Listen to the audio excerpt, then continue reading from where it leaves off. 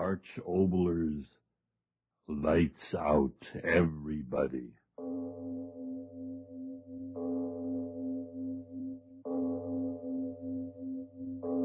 It is later than you think.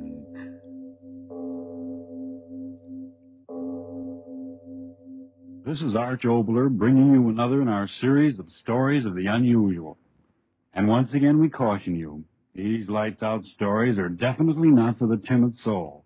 So we tell you calmly and very sincerely, if you frighten easily, turn off your radio now. Cut one.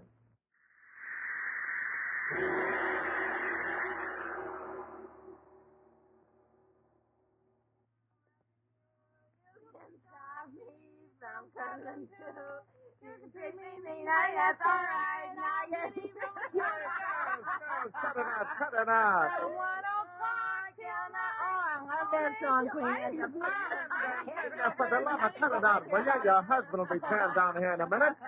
Come on, Queenie, we better blow out of here. I guess we better go, don't go. I don't want to be alone. What do you mean alone? Your husband's in the next room, ain't he? Oh, that guy. What does he know about having fun? Work. It makes me sick where I've never been sick before. Oh, come on, kid. Stick around. Let's have some more fun. You can't stop me. Oh, gee, that's the most marvelous song I've ever heard. For heaven's sake, Linda. Well, speak of the devil. Hiya, Johnny boy. Come on in. The water's fine. Only it ain't water, huh? It ain't water. Linda, for heaven's sake, I'm trying to work. Oh, go away. You're spoiling my party. Throw him out of here, Kenny. He's only my husband. Get out of here, you. Take that other woman with you. Go on, come on, clear up. Come on, Queenie. Oh, no, wait. Don't listen to him. It's my house. It's my house. You kick them out. My friends. You kick them out. Linda, haven't you any consideration at all? I begged you, pleaded with you to try to keep these people out of the house when I'm getting some work done. And you persist in doing just the opposite. You kick them out. My friends. Yes, I kicked them out, and I'll do it again every time I find them here. They're no good. You've given me your word time and time again to give them up. I'll call them back. I'll call them all back. You can't tell me what to do. Not me. They're my friends, mine. I'll give a dozen of you for one of them. All right, Linda. If that's the way you feel, I guess you and I have finally come to the end of the road. You haven't got a grain of loyalty in you. All I ask is a little peace and quiet in my own home, and I can't even have that. Ah, go away. Night after night, you and those people, yowling and screaming like a pack of alley cats. And you the worst of all. I'm through, Linda. I'm through with you for good. Oh, no, you're not. Oh, no, you're not. Keep away from me. Keep away. Oh, Linda. See? You're not through with me at all. You'll never be through with me. Never. Oh,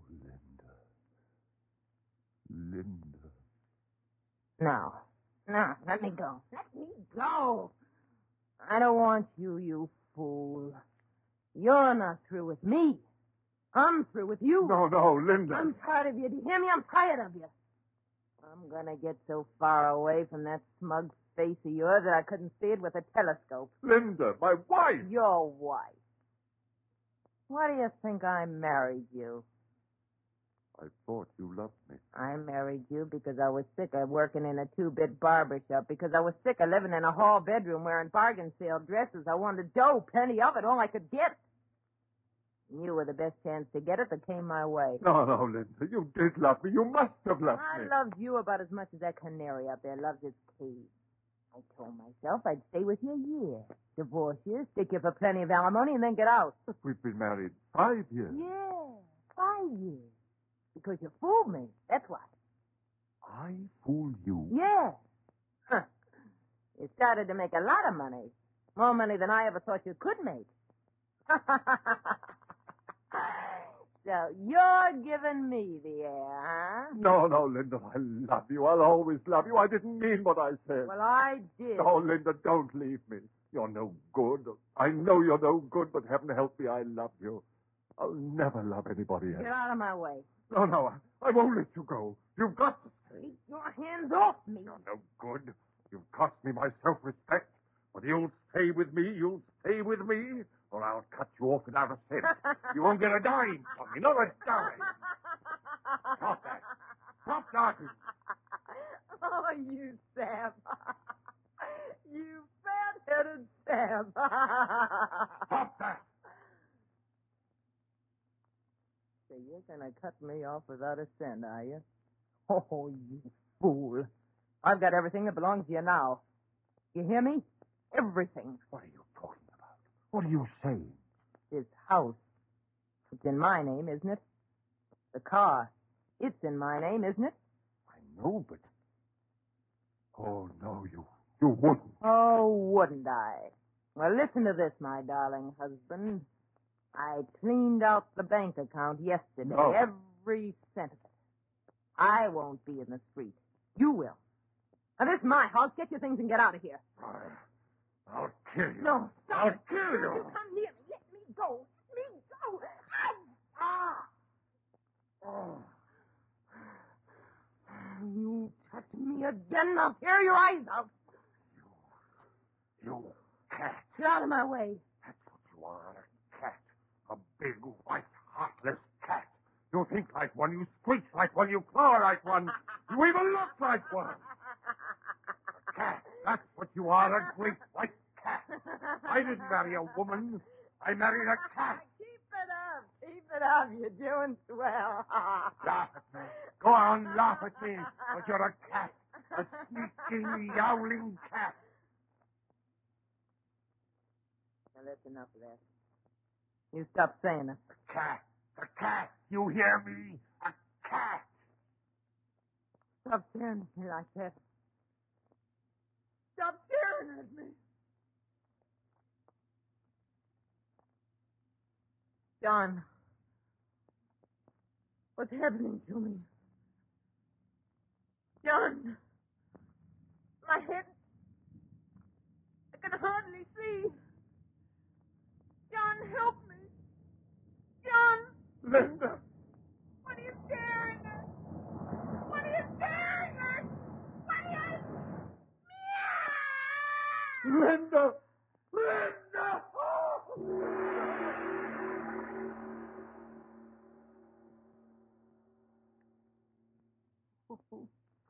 Oh, now, John, you've got to control yourself. Everything will be all right. Oh, Doctor. What have I done? What have I done? John, please, pull yourself together. You're not entirely to blame for what's happened. What did I do? I didn't. I'm to blame. Stop talking like that. It's preposterous to say you're to blame. She was hysterical, John. And the suggestion that she was a cat caught her in an unguarded moment and resulted in a temporary neurosis. Oh, Doctor, she's got to get well. She's got to. Of course, she'll be all right. A little rest, quiet, and in a few days it'll all be forgotten. Is she sleeping? Yes. I gave her a sedative. She's resting very comfortably. Can I go in and see her? But I tell you, she's sleeping, John. I know, but... Oh, I've got to see her. I've got to look at her. I've got to make sure she's all right. Don't you see? I've got to make sure. John, please. You've had a hard time of it. You'd better get to bed and get some rest. Oh, no, Doctor, listen to me. I've got to see her again. I've got to make sure that she's all right. I can't rest until I know. I tell you... Oh, very well. Just for a moment. Yes. Be very quiet. Yes. There. You see, she's resting very nicely. Doctor, look. What? Her hands. Look at her hands. They're claws. Her teeth. Her teeth. Linda! No, John. You're waking her. Linda!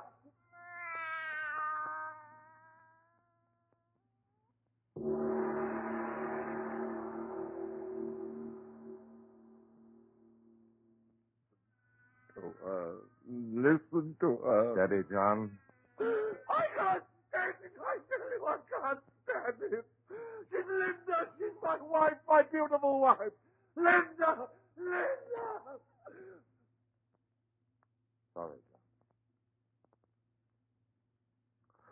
John. It's all right. I guess I'm going a little crazy myself. What's happening to her? What is it? I don't know, John. I don't know. Listen to her. You've got to do something, Doctor. You've got to. You're my friend. You've got to help me. What?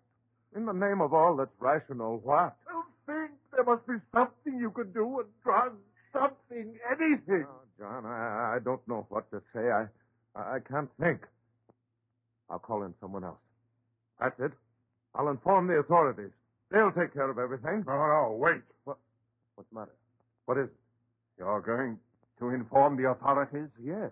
Yes, of course, John. Don't you see it's the simplest way out? Way out? Of course, of course. For you and for me. What do you mean? John, this horrible thing that's happened to Linda, it goes beyond just you and me. It goes beyond the normal into the supernatural. Everyone should know about it. The world should know about it. Science. You mean you're going to let everybody know what's happened to Linda? Of course I am. But you can't do that. She's my wife. You hear me? My wife. No. Now, don't get excited again, John. Listen sensibly. We owe it to science. Science? Who cares about science? She's Linda. She's my wife, and I curse her to God and turned her into a yowling beast.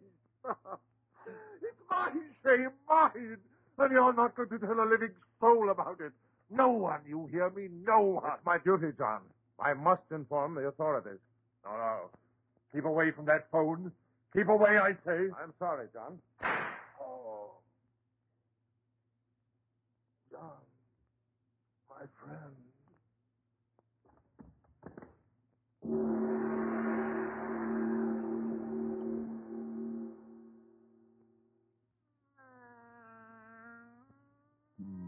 No. Try to sleep, darling. Try to sleep. Yes, I know, darling. But it's almost morning. You must rest.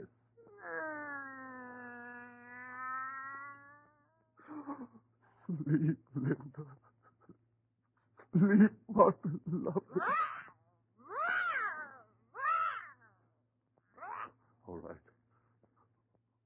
All right, darling.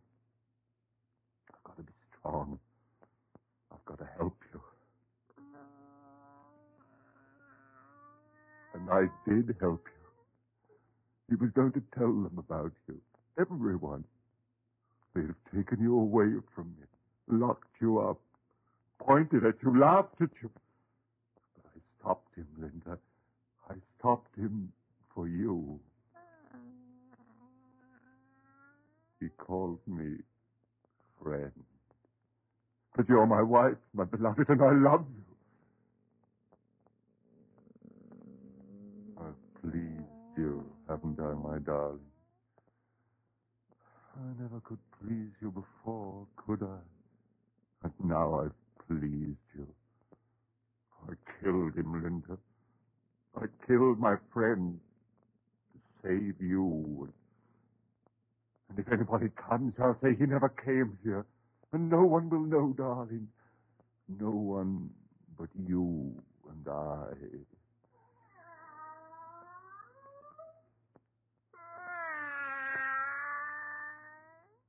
What is it, darling? What's the matter? Why are you getting up?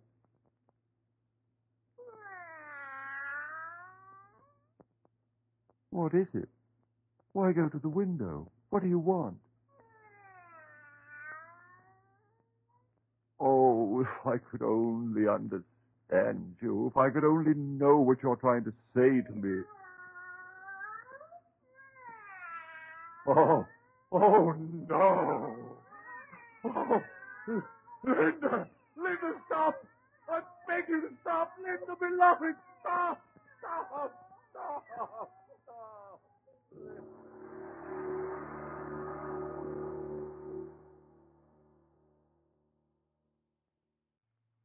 Yes, I'm coming. Good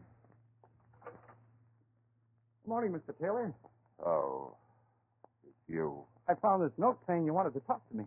Gee, I hope you're not going to quit taking milk from me, Mr. Taylor. I know I've been kind of late with deliveries the last couple of days, but you see, it's my heart. No, I'm not going to stop taking milk. That's what I want to see you about. I want milk, more milk, cream, everything. Oh, sure. How much do you want? 4 bottles of milk. No. 6. 6? Yes, and cream. 6 bottles of cream. Is something wrong, Mr. Taylor? Wrong? Why do you think something's wrong? Well, I only meant... You meant what? Speak up. You meant what? Oh, now don't get sore, Mr. Taylor. I just meant, well, you don't look so good, and, well, you know how it is. Sometimes a fella has a couple too many, and he starts ordering all the milk in the world. You fool. I'm not drunk.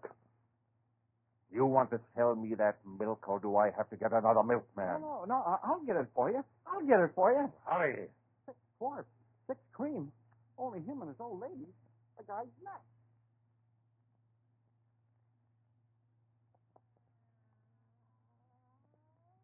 Drink the milk, my beloved. Please.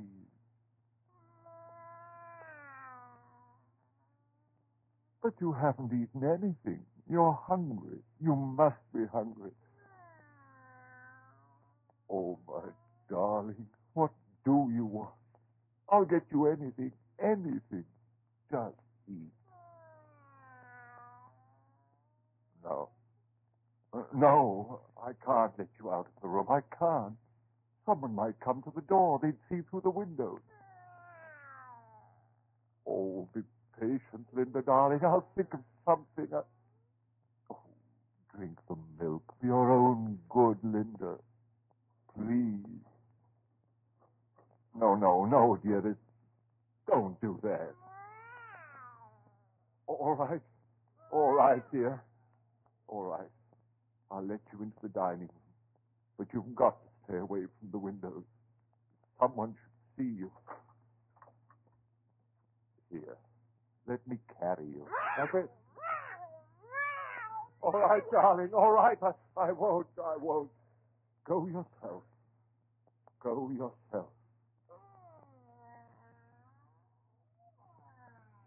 You see, my darling, your pretty living room. Everything in it just the way you fixed it. Everything. Oh, Linda, this horrible thing that's happened to us. I tell myself it isn't real. I'll wake up soon and everything will be the way it used to be. You and I. Linda, where are you? Oh, Linda, don't, no, Linda, don't touch that bird, Linda, how could you do it? How could you do it?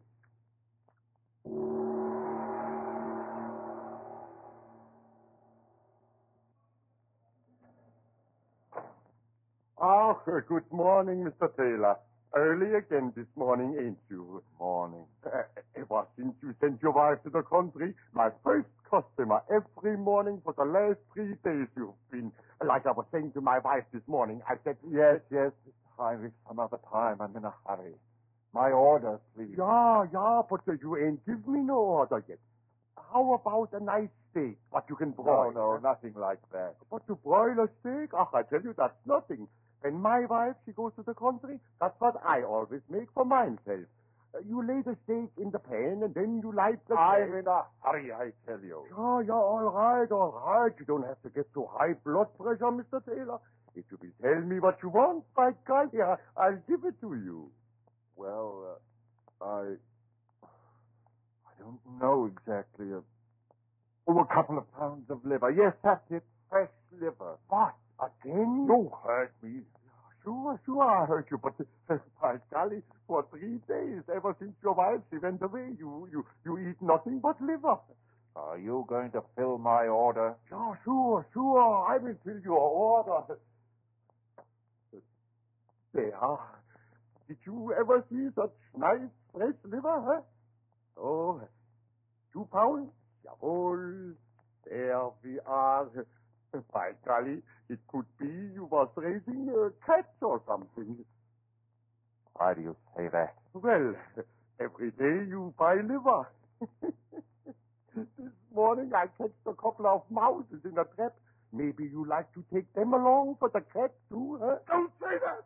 Don't say that! Mr. Taylor, the liver you forgot. By golly, that man is correct.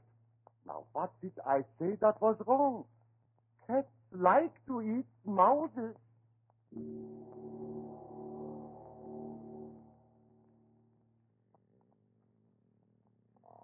Oh, my Linda, my dearest Linda, close to me. Oh, my darling, it's better this way.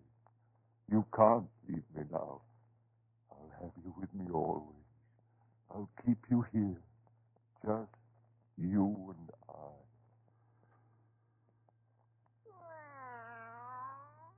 I won't answer it. They'll go away. All right. I'll answer it.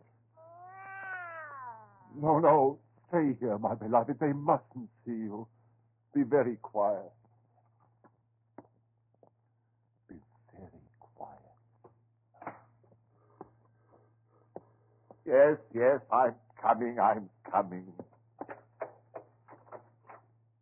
Well, what is it? Are you the owner of this building? Yes, what do you want? Kerrigan is the name. I'm your neighbor. I've got that place across the alley from you. Neighbor? Yeah, Kerrigan is my name. I'm with the department. Department? Yes. I'm desk sergeant at the 3rd District Station. Yes. I'm off duty today, so I thought I'd drop over and speak to you. Do you mind if I step in for a moment? Step in. Oh, no, not at all. Not at all. Thank you. Well, you got a nice place here. Yes, nice. Very nice. You know, the same contractors made this place as made mine. You didn't know that, I'll bet. No, I didn't. Yes. Irishman by the name of Gilhooly. You put up all these bungalows along here on nothing but blarney and the shoestring. Jumped out of the story window, they tell me, the day after the stock market crash. Lucky for him. If he was alive now, some of the people around here that bought places from him would murder him. What was the trouble they're having? Trouble? Say, now, speaking of trouble, reminds me why I come over. If you don't mind, I'll tell you. Yes? No, it ain't me that's complaining, Mr. Taylor. I'm the kind of man that can sleep in a boiler factory. But it's me, Katie. There's a light sleeper for you. I always say that if a star in heaven twinkles too much, the noise wakes up me, Katie. What is the trouble? Well, you know how the women are. Always finding something to make a fuss about. Hey, I'm not disturbing her, am I? Yeah. You know, your missus. She's not sleeping in the bedroom there.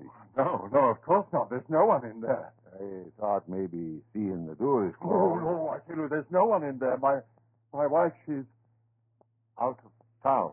Oh, well, that's fine. I always like to talk things over man to man without the women around.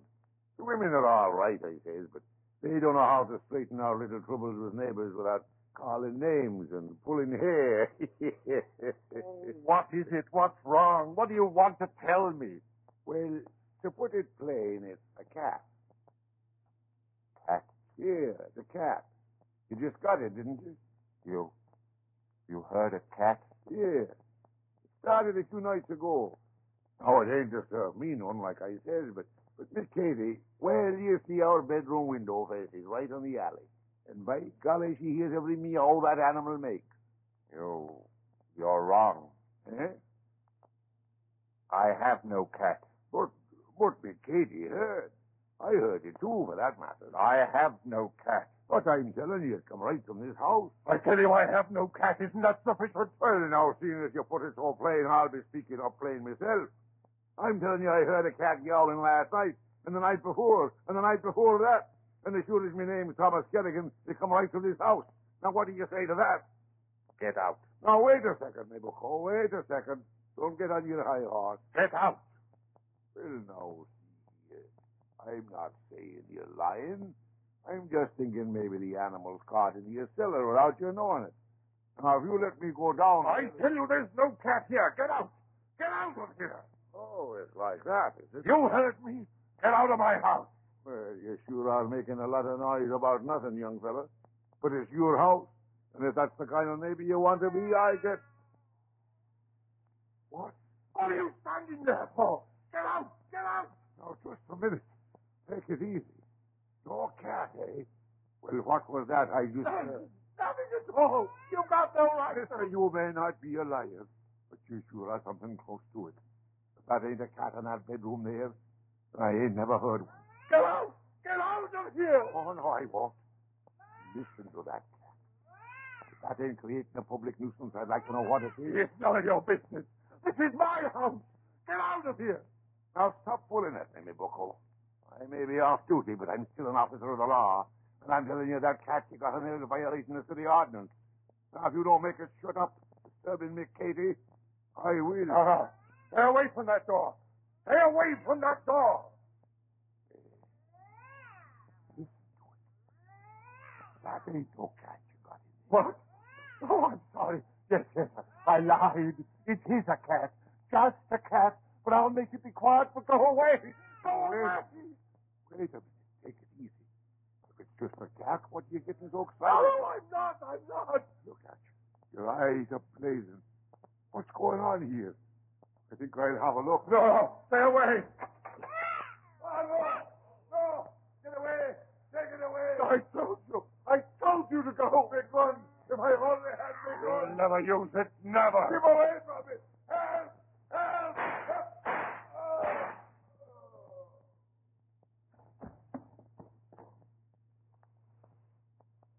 I asked you to go, didn't I? I asked you to. Didn't I, Linda? You heard me. You heard me asking. Linda, what's the matter? What are you going to do? Linda, keep away from him. What are you going to do? No, Linda. Get away from him. Linda. Stop. Oh, my eyes.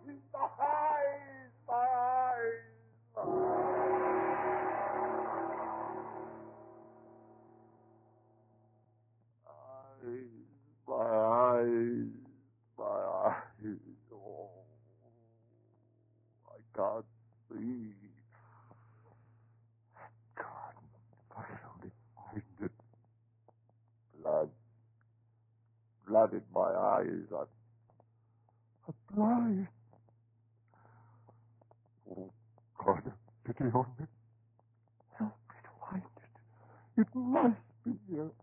I dropped it somewhere.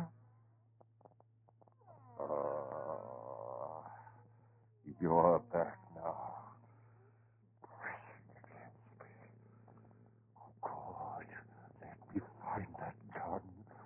I dropped it here somewhere. Let me find it. Got it.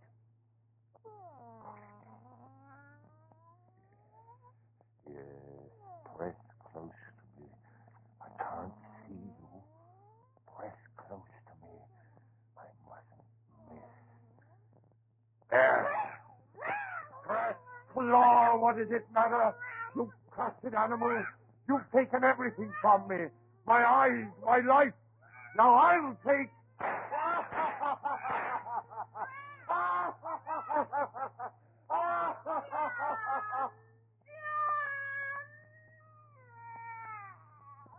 Linda! I heard, my beloved, I heard you. I'm coming with you. Wait for me, Linda. My beloved. Wait.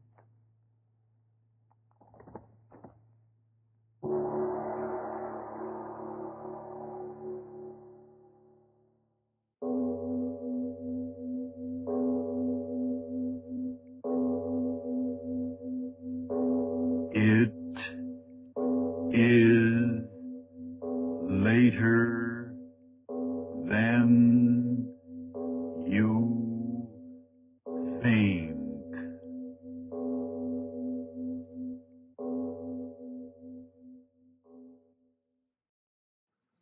Lights out, everybody.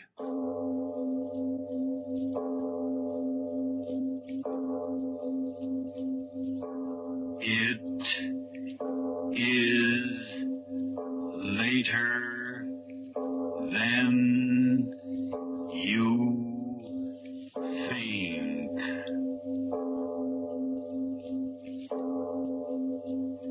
This is Arch Oboler bringing you another in our series of stories of the unusual. And once again, we caution you, these lights-out stories are definitely not for the timid soul. So we tell you calmly and very sincerely, if you frighten easily, turn off your radio now.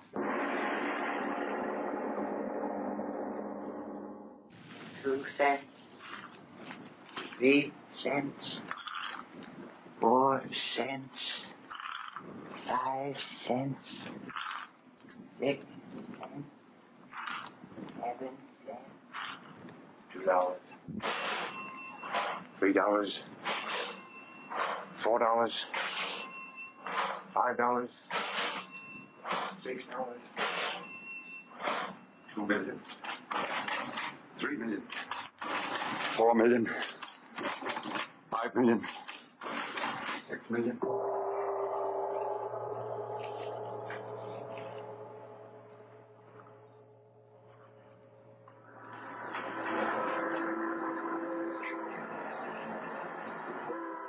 Money. I tell you, Tony, that's what's wrong with the world today. Money. What are you talking about? Say, look, Tony, ain't that the pretty boat? Yeah, the devil with the boat. What do you say about money? Hey, you said that money was what was wrong with the world. Fellers get a lot of money, and then they want more of it. They get that, and they want more, and pretty soon that's all they think about is money, money, money. Yeah? What do you think about that? Money?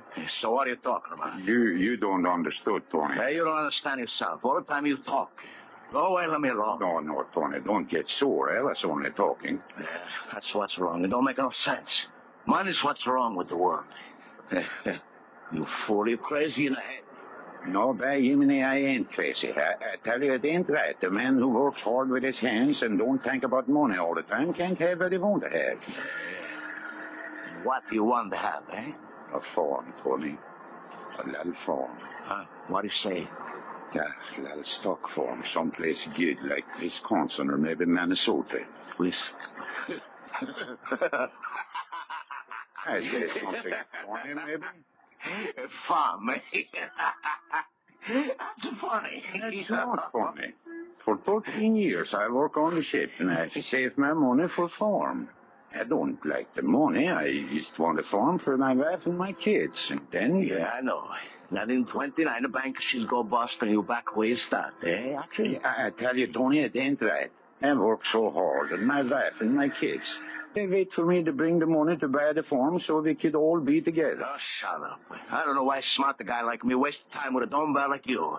Just because I work on the same ship with you don't mean I gotta listen to you shut up your mouth all the time. But I've worked so hard. So what? Ain't the work gonna make a man rich, it's the break. Yeah, a break.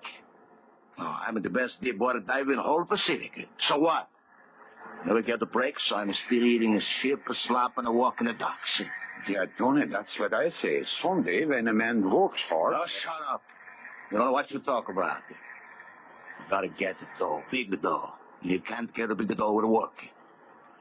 Someday the breaks is gonna come my way, and then Tony's gonna be a big shot. Tony ain't gonna take nothing from nobody. I'll grab that dough any way I can get it. No, Tony. Money that ain't honest don't make a feller happy. You lunkhead. Telling you, when I get a chance, I'm gonna get that dough if I have to make the devil my brother. I tell you... All right, sailors, move on. No bumming around the dock. Yeah, officer, we go. Fat belly. What's that? What's that you said? No, officer, he don't say nothing. That is Mr. Tony, officer. He's the best deep water diver in the whole Pacific. Yeah? Well, if he said what I think he did, he's going to be doing all his diving in the can for about 30 days. No, believe me, Officer Tony, he don't mean nothing what he says. He's a good man. Shut up and get out of here, the both of you. Come on, Tony. And tell that big-mouth diver friend of yours to get a job and dive out of town, or I'll run him in.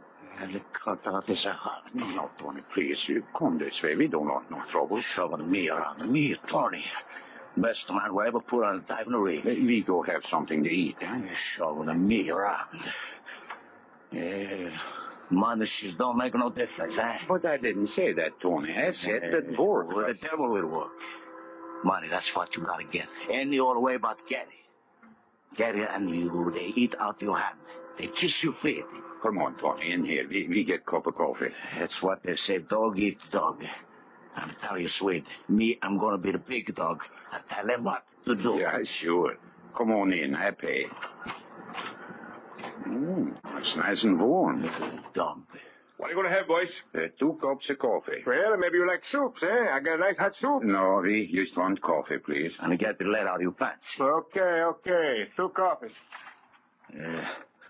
So what do you want to do for us get the farm, eh, Sweat? Yeah, my wife, she wants... Who cares about your wife? The farm. For 13 years, I have... Okay, here you are, boys. Nice coffee. There you are. Yes, please. Yeah. Yeah, coffee is good when you're cold, eh? Yeah. You know, that guy was willing. He don't drink coffee tonight, I bet you, eh? What guy? Well, the guy was winning the sweeping stakes. You know, the seller sweeping stakes. What's the matter? Don't you hear it? Yes, so what's this guy blowing about? Well, I'm telling you. The seller sweeping stakes. Everybody is buying tickets. $3,000 first prize, you betcha. He's in the papers. He's winning. Yeah, boy, he's lucky guy. So who cares? Give me some more coffee. Okay. No, wait a minute, mister. Yeah?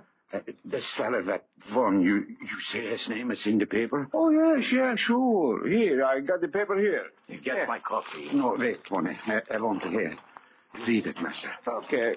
He say, a winner, first prize is somebody who give the name of farmer. Farmer. That's smart, Swens. Tony, quick. What's the matter? He's sick. Hey, that's my paper. Tony, come on, quick, come on. Hey, crazy square hat away from me. I'll smile. Wait, you crazy fool.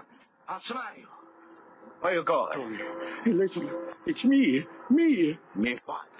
What do you say? Farmer, that's the name I gave the man when I bought the ticket. I'm rich, Tony. I can get the farm. You?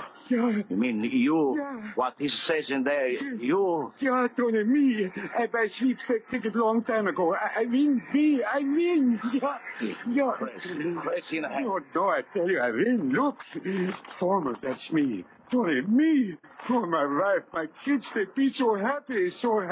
No, wait. You ain't right. Huh? I mean, look, it's a given number here. Ticket number is 6933. You got that number? Yeah, I gave name Farmer. I know I did. But the ticket, where's the ticket? Yeah. You don't get the money without the ticket. Yeah, here. I put it in my pocket.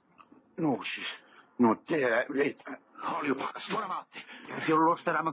Well, no, I got it here. I got it, Tony. Let me see. No, please. 13 years I wait. What's the matter? You ain't gonna hold it. I just want to look. Look, 6, 9, 3, just like I say in the paper. Yeah. Yeah. You did win. Yeah, Tony, I win me. Oh, my honor, $3,000 and we wait so long. $3,000. I quit to see, Tony. But farm. Oh, my honor, my kids and me, we be the happiest people in the whole world. $3,000. I buy the best farm in old Minnesota. Come on, Tony, I go get my money. No, wait. Don't go now. It's pretty late. But my money. But no, I tell you, they be crossing now.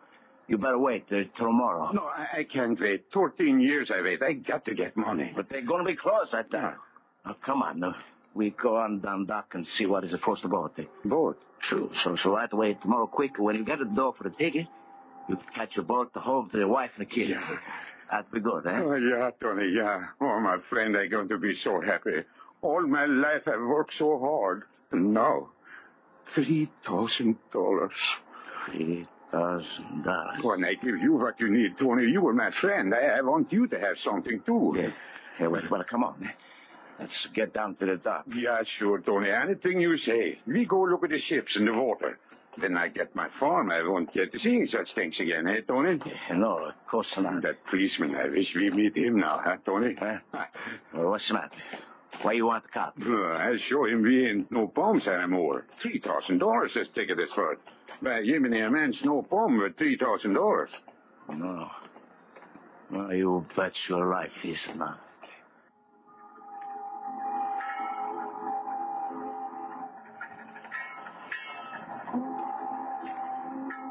The water, she look pretty. Yeah. She's deep right here. I don't care how deep the water is as long as I'm on top. You swim? No, that's a funny thing, isn't it? Yeah. 14 years a sailor and I couldn't swim. Well, there's plenty of other fellas like me. And anyway, the man, he don't have to know how to swim to work a farm. Oh, that water, she's so dark and pretty. Swenson. Yeah? Let me look at the ticket. Ticket? Here's sweepstake. Oh, why, you think maybe she ain't good, Tony, huh? Yeah. I know she's good. Right away, when I heard that fella say the farmer win, I know that's me. Here, Tony, there it is. See, it say farmer on it. That's me, see? Lean over it a bit there. I can't see. That's sure. You see the numbers? It says 6, 9...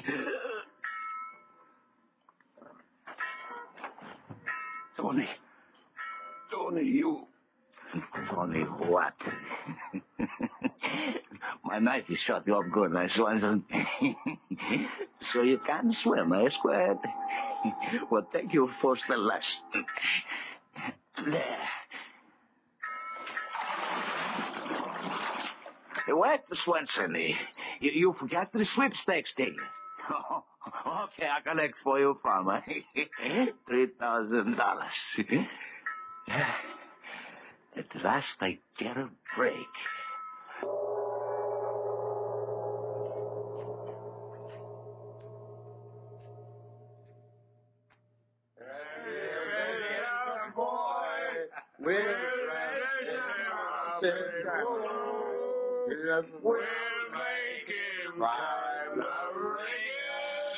That's the matter, you guys.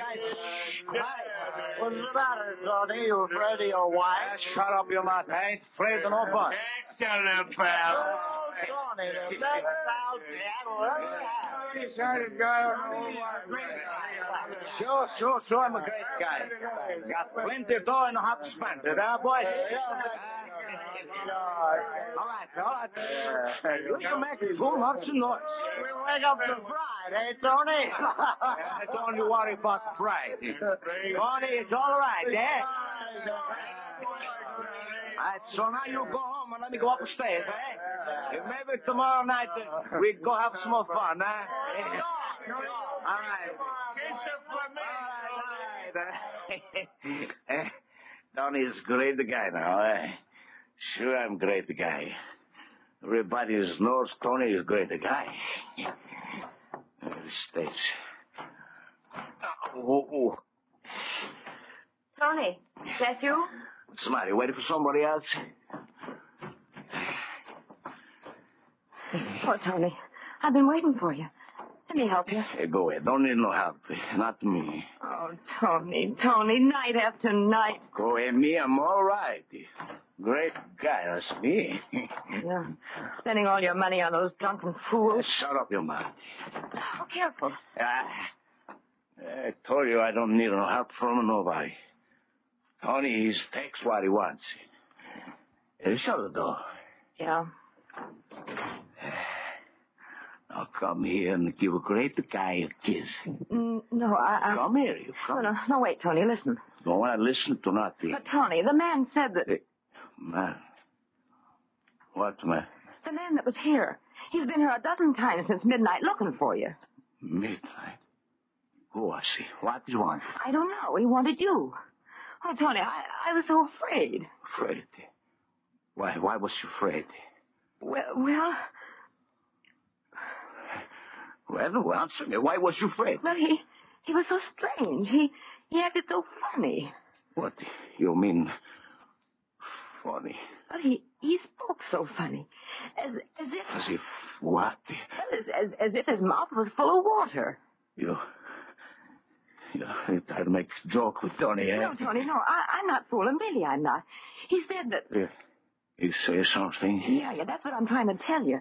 He said tell him. Well, what did he say? Well, I couldn't hardly understand him. He talked so funny. But I think he said, tell him I was here. And then I think he said, the farmer. The farmer? Yeah, that's what he...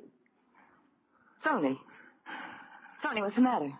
What he looks like. What's the matter, Tony? What he looks like. Well, he was tall, and he looked like a sailor, and I think his clothes were wet. Oh, Tony, that's him again. That's the way he knocked before. No. Tony, what is it? You answer the door. I'm scared, Tony. You answer. You tell him to go away. Tony, don't stand there staring at the door like that. You're scaring me. Don't do it. You go away. You're dead. What? Dead. You hear me? Dead. I killed you 6 months ago today. Oh, Tony, no. I throw you in the water 1,000 miles from here. You're dead. Dead. Tony. Scare my wife, but you don't scare me. You found me, I kill you again. No, Tony, don't. Swanson, go away from the door. Shoot.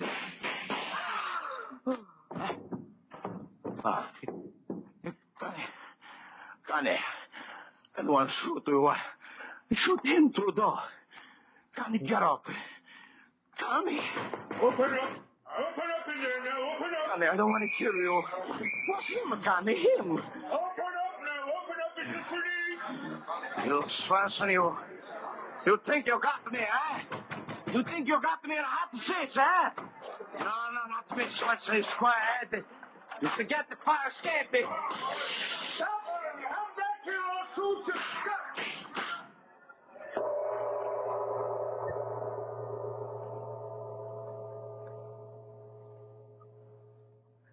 Listen, Mike, you gotta help me.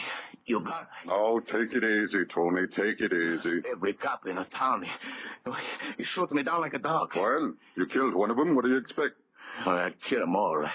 Nobody can stop me. Nobody. Oh, Mike, you're my friend. You gotta get me out of town. How much dough you got? I got nothing. You lie in your teeth. You won the sweepstakes in Frisco, didn't you? Sure, but I'm going to tell you, Mike. No. Listen to me, cop killer. They got every road, every depot, every dock in this town covered. If it's free you want to get, then it's money it's going to cost you. Every cent you got. You'll get me out? So far out, there ain't a cop in the world can get you. Listen, at midnight tonight, the SS Probus is pulling out to go down through the canal and then over to the coast of Ireland to go hunting for gold. Gold? You're crazy. Watch your tongue, me bucko. Gold, I said, and gold it is. Only they're going under the sea for it. What? You heard me. Under the sea. $1 million in gold in the hold of the Tanya, sunk by a sub. And these boys are going there to dive for it. Dive? Yeah. And if you decorate the mahogany in front of me with every cent you got in your pocket, you'll be on board that ship. You hear that, Swenson? You diving for gold. $1 million. And me, I'm going to be on the board.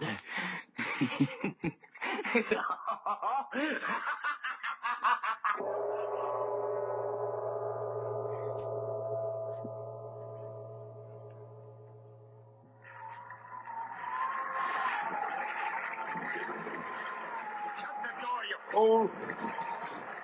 You want to talk to me, Captain? Yeah, Tony. Sit down. She's getting pretty rough outside, Captain? Yeah. That's what I wanted to talk to you about. Yeah, I'm listening. While you were sleeping before, the rest of the divers had a meeting. Yeah? Yeah.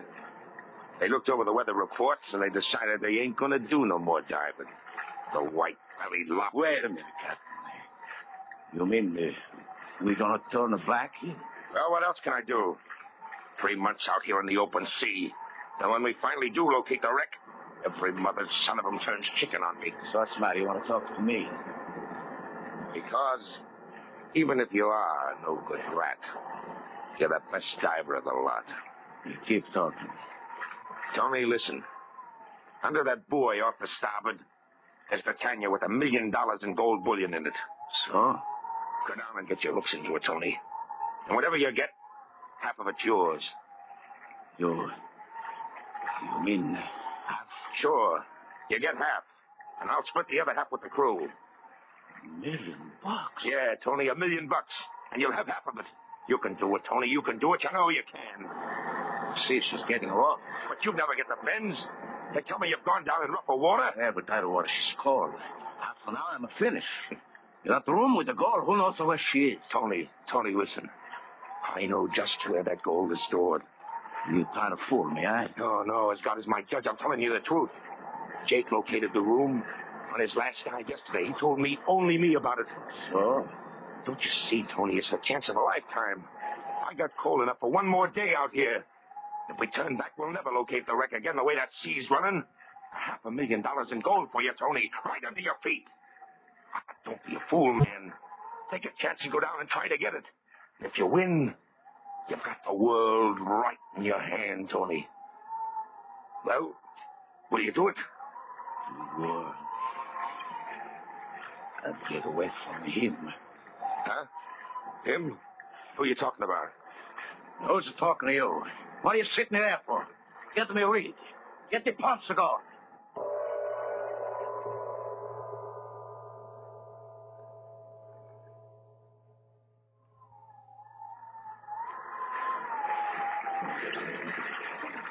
Ready, Tony? Yeah, give me the head, sir.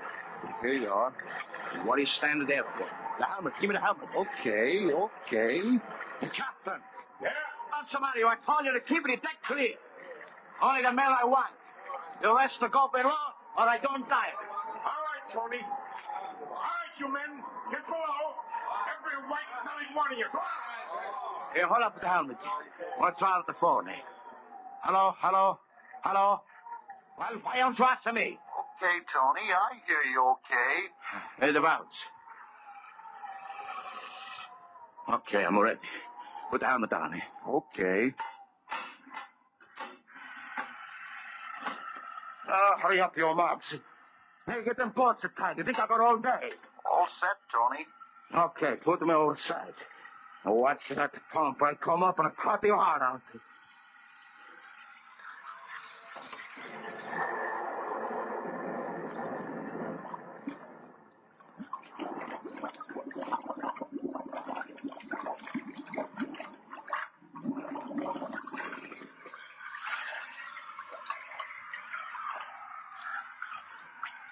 $500,000. $500,000. Me. What coal. Down. $500,000. All right, Tony? Sure, I'm all right. Let me alone. Okay. Down. What a dark. He came to me, Tony. Best diver. 50. $500,000. $500,000. Listen up there. I'm on the bottom. You hear me? Tony, listen. Captain says hurry up. Squall coming up. Tell the captain if he take me off before I give a signal, I cut his heart out. But, Tony... Shut up and let me alone. Me. $500,000. Captain said gold was inside the door. I bet. $500,000. The door, the captain said. Me and the captain are 50-50.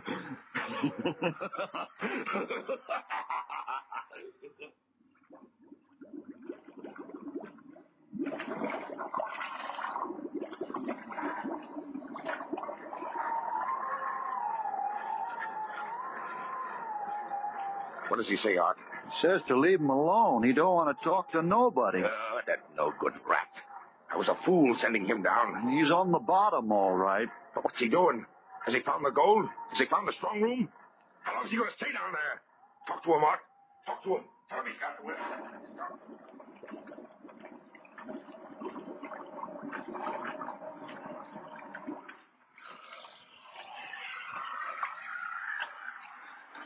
Got can say it would be right over Santa Lucia. Gold. A room full of gold. And rich. All the money in the world. Me, Tony, rich. Rich. Yeah. All the money you want, Tony? Who's talking? Answer me, who's talking? What's wrong, Tony? Anything wrong? You up there. I told you I don't want to talk. Somebody don't listen to me. What do you mean, all the money you want? What do you say that for, huh? I didn't say that, Tony. I've been standing by up here. Standing by up here? Wait till I get up there, I'll show you standing by. Wait till I get this headset connection with my teeth. I fix you so you don't bother me no more. No. Wait, Tony. The captain says that... So, now talk. Now talk all you want, you selfish. You won't hear you. Me, I'd be alone with my gold. No, Tony. Not alone. You up there. You stop talking to me. Stop it. Sam don't have, Tony. With you. Who says that? I look for next. Nobody can talk to me. Nobody. I will talk to you, Tony. I got much to talk to you. It's in my head. That's what it is. In my head. Not in your head. Look straight ahead. Suspense. You know me, Tony? Me in the water almost a year. Oh, no. Goes to the window in your helmet. Oh. You don't like what you see, Tony? My wife, my children, they wouldn't like it either, would they, Tony? Away. Go away. No, don't stay in a hurry, Tony. We got plenty time. Plenty. I worked for 13 years. You remember, Tony? 13 years for farm. Now I don't work no more. I used to wait for you. You. My hair. My hair. You take away my wife, my kids, my life. No, I take a little air, Tony? You should a little air. Now I take off your helmet and come in with you, Tony, my friend. I come in. No.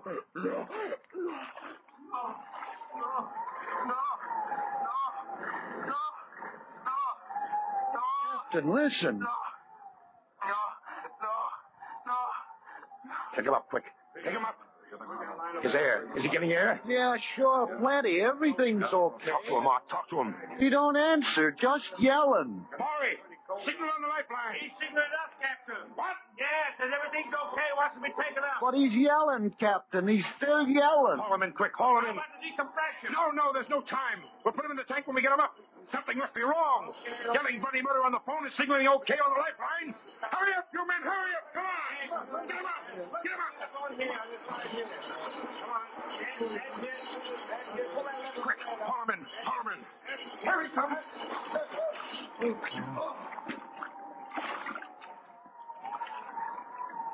He's not there.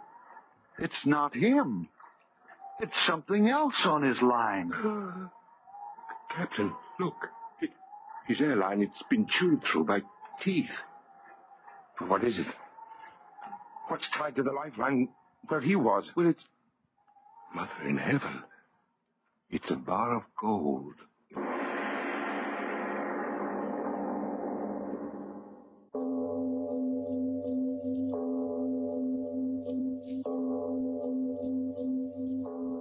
It is later than you think.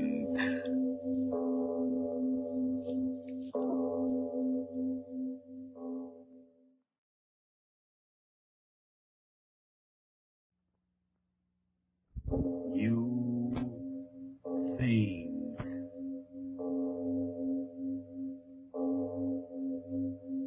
is Arch Oboler bringing you another in our series of stories of the unusual.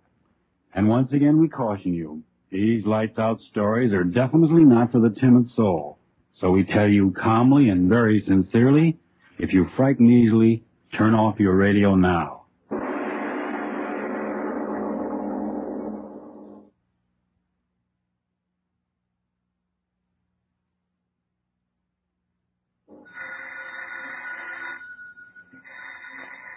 Miss Goddard, answer the phone, please. Yes, Mr. Oboler. Yes? Oh, yes, Miss Harrison. Here he is. Mr. Oboler? Yes? Miss Harrison. Oh, thank you. Hello, Joan. How's the family lady? Oh, yeah. How am I in trouble? Well, the last light's out. I just don't know what to write about. Oh, no, I got plenty of ideas, but...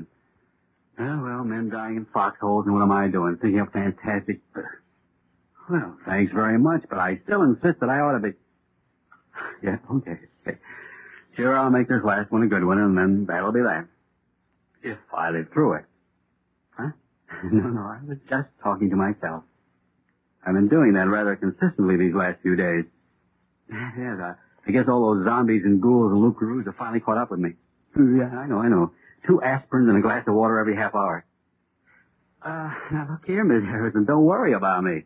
I'll get the story written tonight if I have to talk to the devil himself to do it. All right, John, all right. Yeah, sure. Oh, fine. Call me back in an hour, and I'll have some kind of a plot figured out. I hope. Give my regards to Norman. Talk to you later. Well, Miss Goddard, let's get to work. Yes, sir. What time is it anyway? 11:32. Sorry I have to keep you working so late? That's perfectly all right. I know you have to have that play done by tomorrow morning. I'm glad to help. You're an angel. Huh? Angel? That's a strange word to use here in this room where I've thought up so many demons and monsters. Tell me, or maybe you won't want to tell me. What, Mr. Oboler? Working with me on these lights-out plays, do you ever get frightened? Well... You do, don't you? Yes, I do get frightened many times. Huh. There was a time I'd have found that very amusing, but not tonight. Is there something wrong, Mr. Oboler? I don't know. Tell me, did you ever sit alone in a room at night and have a premonition? Suddenly get the feeling that somewhere in the house, perhaps in the darkness in the next room, something was waiting, something of malignancy and evil? What's the matter with me? If I keep on talking like this, they'll be using me as Exhibit X in the psychopathic ward. Come on, let's get to work. Yes, sir. Let me see. We'll start out next week's play with the regular lights-out opening. Lights out, everybody. Chimes, later thing you think, gong. First character is named Hellman. Call him Hellman. Jack Hellman, H-E-L-M-N. 2 hours. Got it? Mm-hmm. He commits a murder and he, Oh, what's the use? I can't write another one of these things. Ghosts and groans and blood. I tell you, I can't do it. Mr. Oboler. I'm sorry. Look here, Miss Goddard, you better run along.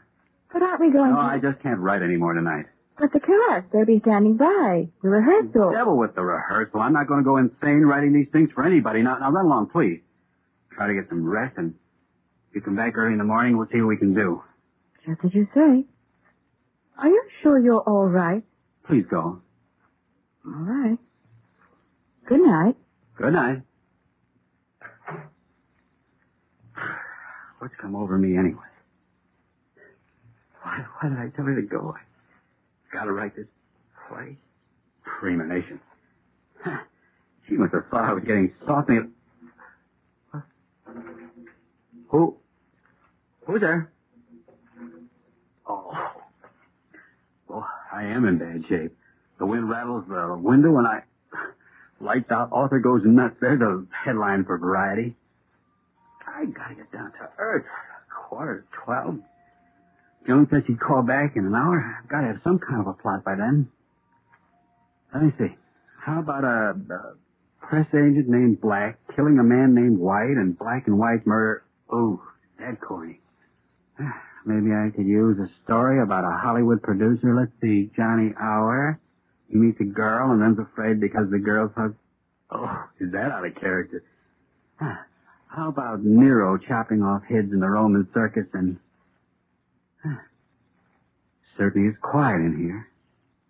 Yell all day for quiet. Now that I've got it, I have got the jitters. What the devil have I got to be jittery about? Things are what they are, if anybody knows that I do. 2 and 2 makes 4, unless you're talking about curved space, and then the heads hold on to what they've got, and anybody who's in this war for profit ought to have his bones broken off, and... What the devil am I talking about? Okay. I'd better stop kidding myself. I know what's wrong. I want to write it, and yet I don't. What's the matter with me? Afraid to put it down on paper? What have I got to be afraid of? Here it goes. Get it over with. Outline of title undecided. Out of my system. Play opens in the cell of a monastery in the Middle Ages. A mystic is cowered in a corner of his room. Outside, a mob is clamoring for his life. It appears that a horrible crime has been committed in the village below. A horrible monster had torn a woman. It appears that this creature, brought into being through the incantations of the sorcerer, was the concentration of all the evil in men's hearts and minds. A tremendous force of fiendishness and inhumanity put into living flesh to roam the world and commit unspeakable of all the drivel. A tremendous force of fiendishness and inhumanity put into living flesh to roam the world and commit unspeakable Well, drivel or not, there it is on paper. Me own monster conceived in me own mind. Congratulations, Papa. Have a cigar. Conceived in my own mind. That's what that crazy monk said in that book Nat Wolf gave me. I wonder who gave Nat that book. Conceived in... Where's that book anyway? It ought to be... Yeah, I even marked the page. And I say unto thee that if thou shalt be evil and do evil and think evil, and let thy mind rest upon this evilness in the light of day and in the darkness of night for 7 days and 7 nights, there may come into being a thing of evil, and it shall take the form of the evilness of thy thought. Written by a half-starved mystic more than 10 centuries ago, and I... Funny, I should have thought of those words tonight. I've been thinking about them for a week. Shall take the form of the evilness of thy thought. 7 days and 7... Who's there? No.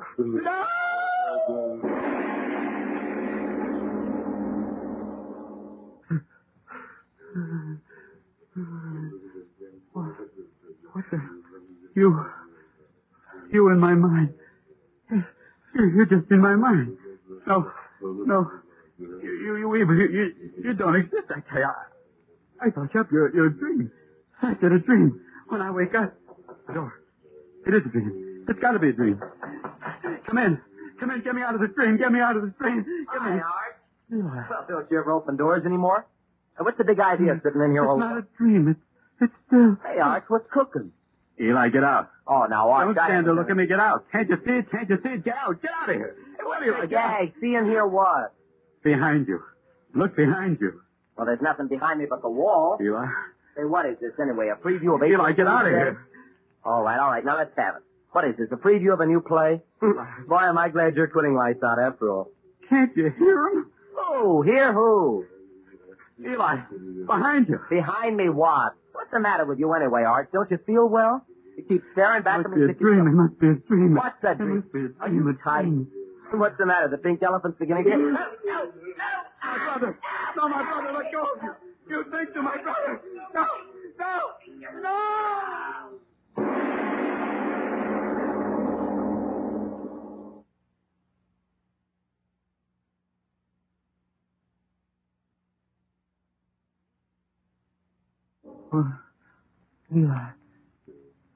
Eli? Oh, no. Eli. Operator, please. Send police right away, my brother.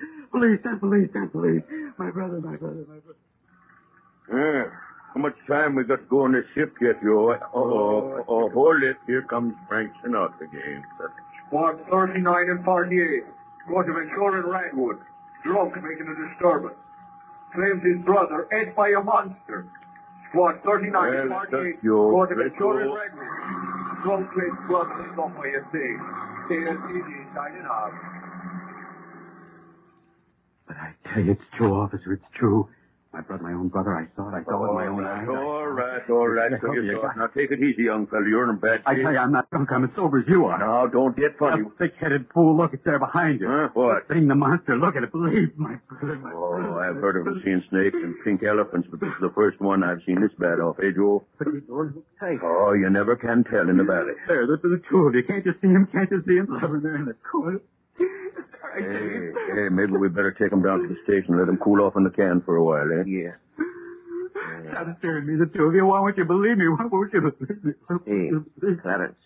Maybe this guy's on the level. Oh, are you nuts, too? If something happened to his brother, there'd be someone around, wouldn't there? And there ain't nothing in this room. What have I done? What have I done? You've done? What do you mean? I thought of the monster. 7 days or 7 nights, I See, Joe, the guy's nuts. Let's find out who he is. What's your name, young fella? Yeah, what's your name? Quiet down now. What's your name? Oh, what difference does that make? The thing it sits there and grins at me. Why don't you see it and help me? What is it? Come on now. What's your name? Let's have it. Oboler.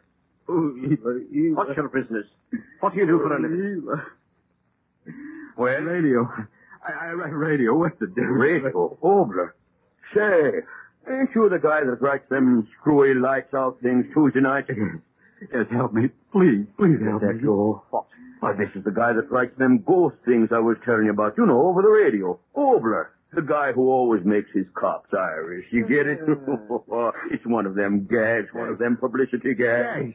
Oh, you infernal... Now, wait a minute, fellow. Watch your tongue. I tell you, it's not a gag. It's here in the room. It has took my brother and... Can't you hear it? Can't you hear it? Huh? It's laughing. An infernal laugh. Listen to it. Listen to it. It is later than you say. Okay, young fella. If it ain't a gag, you better take a bromo and go back to bed.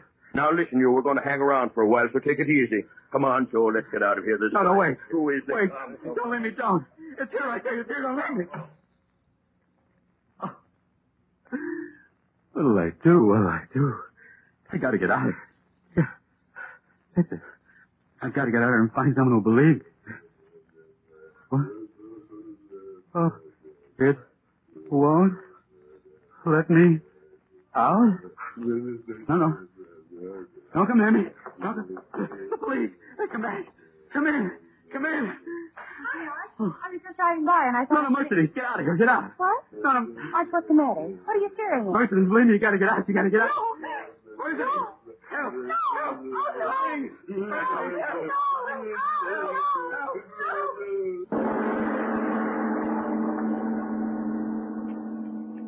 Oh, no.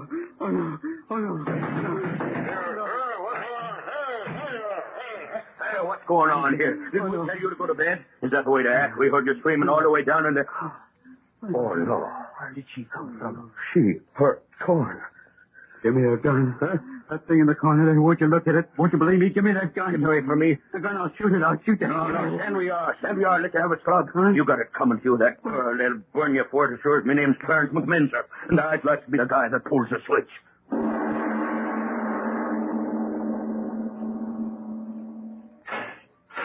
All right, right in here, sir. You've got 5 minutes. Yes, I know. Oh, Mr. Jimmy. I've been waiting for you. I got here as soon as I could.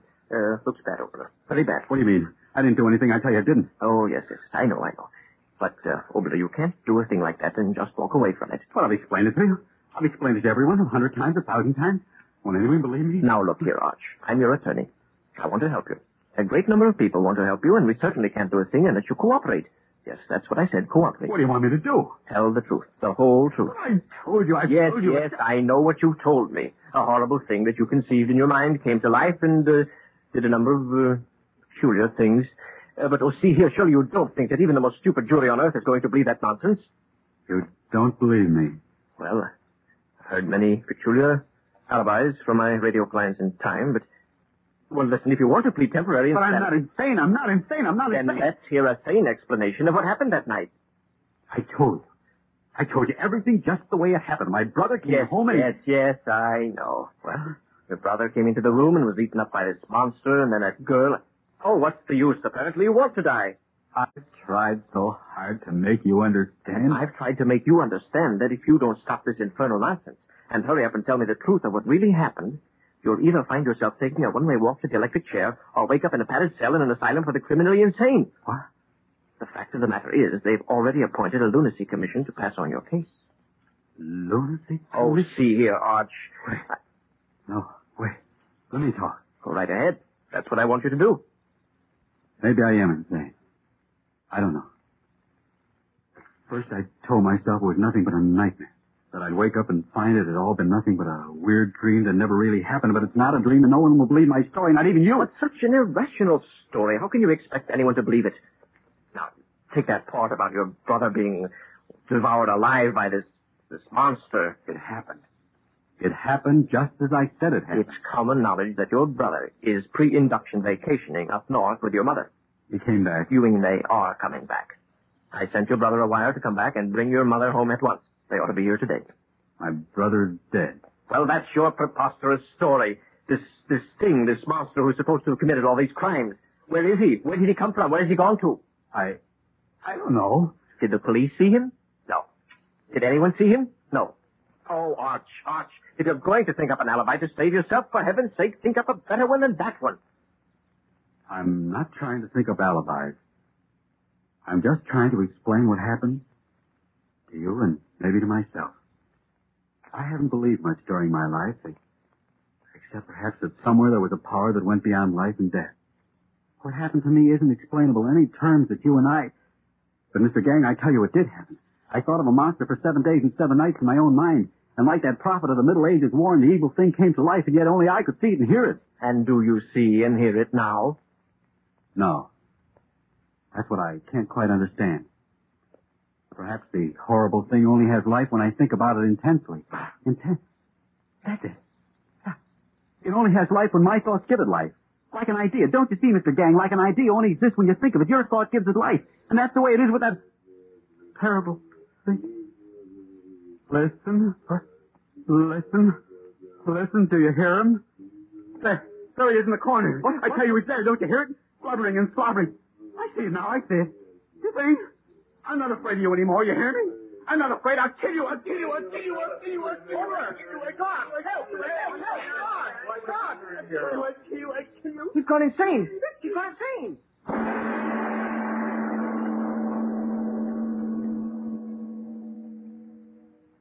I tell you all, radio writers are crazy. I've had dealings with several of them. Gentlemen,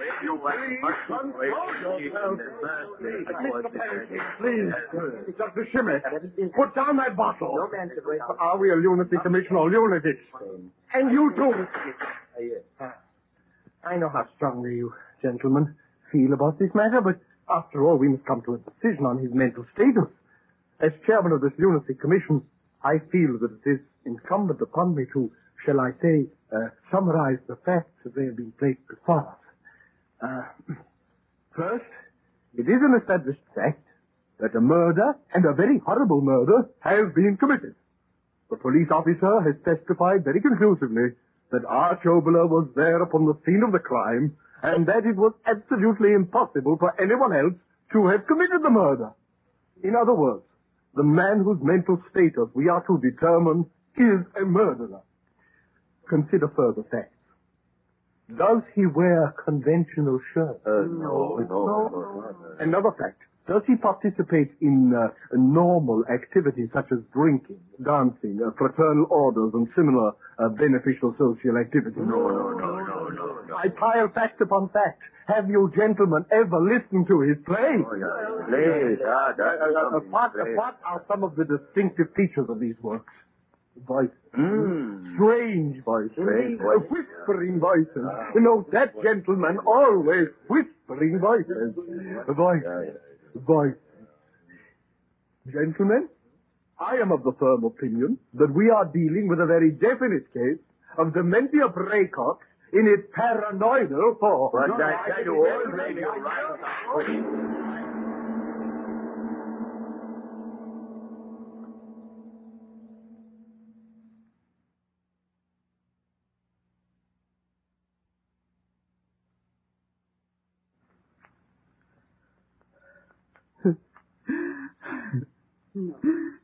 No, Arch.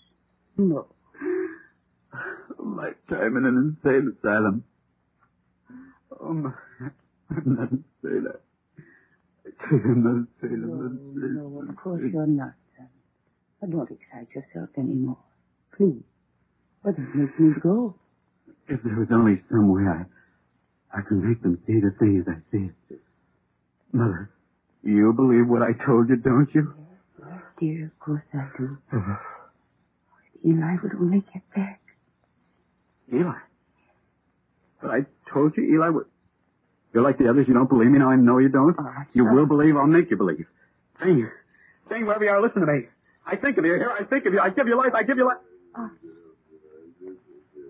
You hear, Mother? You hear it does exist? It does? No, don't get so excited. There, Mother. It's right behind you. Turn, see, believe. You see it, Mother. You see it. I'm not insane. I'm not insane. No. My mother. Sing, my mother.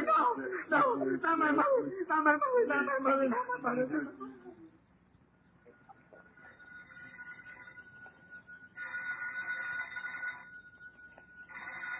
All right. Hello. Oh, yes, John. Midnight already? Yeah, I've been sitting here very comfortably, and I finally thought up the plot line, and believe me, it's quite a brainstorm. I die. Sure. It's my final broadcast, so why not? No, I'm not gagging. Listen to me. You know, it's all about a monster that I conceived in my own little-bitty mind, and it comes to life. Honestly, I haven't had a Coke in hours. It's going to be one of those, crazy stories inside of a story. Now, listen. The way I've got it figured out is this. Now, I'm supposed to be sitting here thinking of this horrible monster, and suddenly I turn around and there it is, see? And my young brother comes in, and this monster eats him up alive, and then Mercy McCambridge comes in, and she... Wait a minute, Joan. Hold it for a minute. I think someone came in. I imagine it's Bernie. I'll see who... No. Joan, listen. That thing, it's true. This time it's really happening.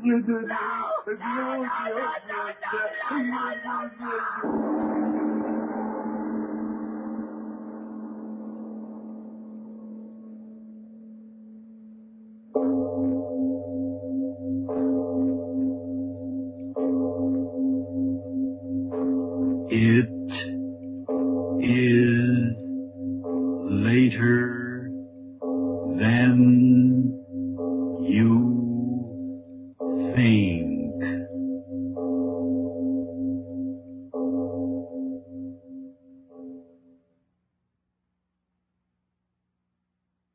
Lights out, everybody.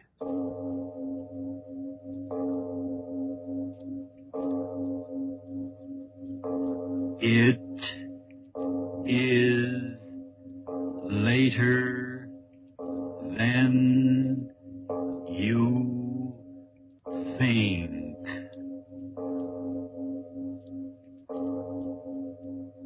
This is Arch Oboler bringing you another in our series of stories of the unusual. And once again we caution you, these lights-out stories are definitely not for the timid soul. So we tell you calmly and very sincerely, if you frighten easily, turn off your radio now.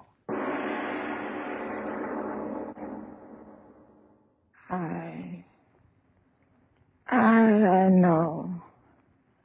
It's dying I am, Father Donahue. And old as I am, I'm not ready to die until... come closer, Father, and hear my miserable confession. You know me as a good woman of the village. Yet I've heard what you say. There's no finer old woman in all the islands than the widow Danelle. But that's not so, Father Donahue. And if I'm to meet all my old friends in the island of paradise, then hear me out and pray for me. You know my sons, Thomas and Paddy, born on the same cold winter's night they were. And the firstborn, Thomas, was as good as an angel in paradise. But the second, the one I named Paddy, was evil from the moment he took his first breath of God's good air. It was Thomas that carried the load of the family on his back, fishing from early to late. But Patty, that rake, drinking and brawling and running from work as if the devil himself was pulling him away. I prayed to the good God every night that some goodness come into the man's heart. But with every year he grew worse, stealing what his crooked tongue couldn't talk away from honest men. But his brother Thomas, he repaid me for all the trouble. A good boy. And when it came to me with the word that he was to marry Eileen, the heart in me sang, for the good God always meant for the two of them to be together. How I remember the day of the wedding. The sun shining, and the sky and the sea smooth as a baby's cheek. I was so happy, little knowing of the horror of what was to come. It was a happy morning. So. Listen to the mother. Did you ever hear a happier sound in all creation? Why shouldn't they be happy, Thomas? It's not every day that such a blessed marriage comes in the island. The prettiest girl in all the blast is waiting to be your bride as soon as the sun starts setting. My bride. Mother, that's a grand word. I'm happy for you, my son. I wonder where Patty can be. Patty. Yes, he isn't around. You know where he is. That rake. It'll be a better wedding without him. Oh, now, Mother, don't say things like that. After all, he's your son and my brother. I've got a sorrow in my heart as he's drinking and brawling. Patty, you did come. Speak of it, Jibble. And why shouldn't I be here? There's an honest stranger said a welcome at your wedding. Oh, no, Patty, that's not the way to talk. There's food and drink and... No, wait a minute. I've got more important things to do than to be filling me belly. Listen to me, Brother Thomas. Is your head that full of weddings that it can't hear the chance of making us all richer than a Yankee? What do you mean? Yes, speak up, Patty. What devilment are you up to now? Devilment's nothing. It's honest money I'm talking about. And may the next pipes and tobacco be at me on wake if I'm not telling you the truth. I'm listening, Patty. Let's hear what you have to say. Do you remember the hulk of a ship that was wrecked off in East Nabro a bit ago? Well? But I went there yesterday to see if there was anything worth having. Oh, listen to me, brother. In the bottom of a pool no deeper than this room is lying enough bolts of copper and brass to make you and me the richest men on the island. What? You can believe your ears. Wouldn't you rather bring the bride a pocketbook filled with gold sovereigns than the empty leather you've got now? But, Patty, wish you, Mother. You talk to the man. But if it's in the sea, it'll wait until after the wedding. Wait, will it? And with those Inish boats sailing all around the place, I tell you it's now or never. And may my sword to the devil if I'm not saying 2 words. Thomas, it would be nice to have a bit of money in the house. Yes? Well, then what are you waiting for? You've got a boat big enough to handle the stuff, and I'll be there to help you. And in 3 hours you can be back here dancing. Oh, it's Eileen. Let her have the word whether you stay or go. Stay or go where, Mother Donnell? What's going on, Thomas? Well, you see, Eileen... you're the day short. Let me say it. Eileen, there's a fortune in brass and copper bolts waiting for us in water no deeper than a man's neck over off Innis Nabro. And Tommy here thinks you'd be fool enough to say no to his going. But must he go now? The sea doesn't wait. He'd be back in 3 hours, Eileen. I just think, Eileen, you'd have it just for every day of the week.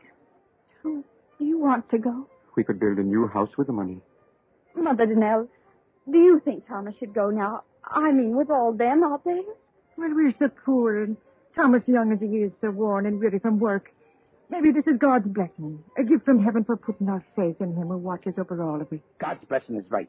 £100, and we'll be the kings of the island. Come on now, we can take the side path down the cliff. Wait, brother. Eileen, is it your wish?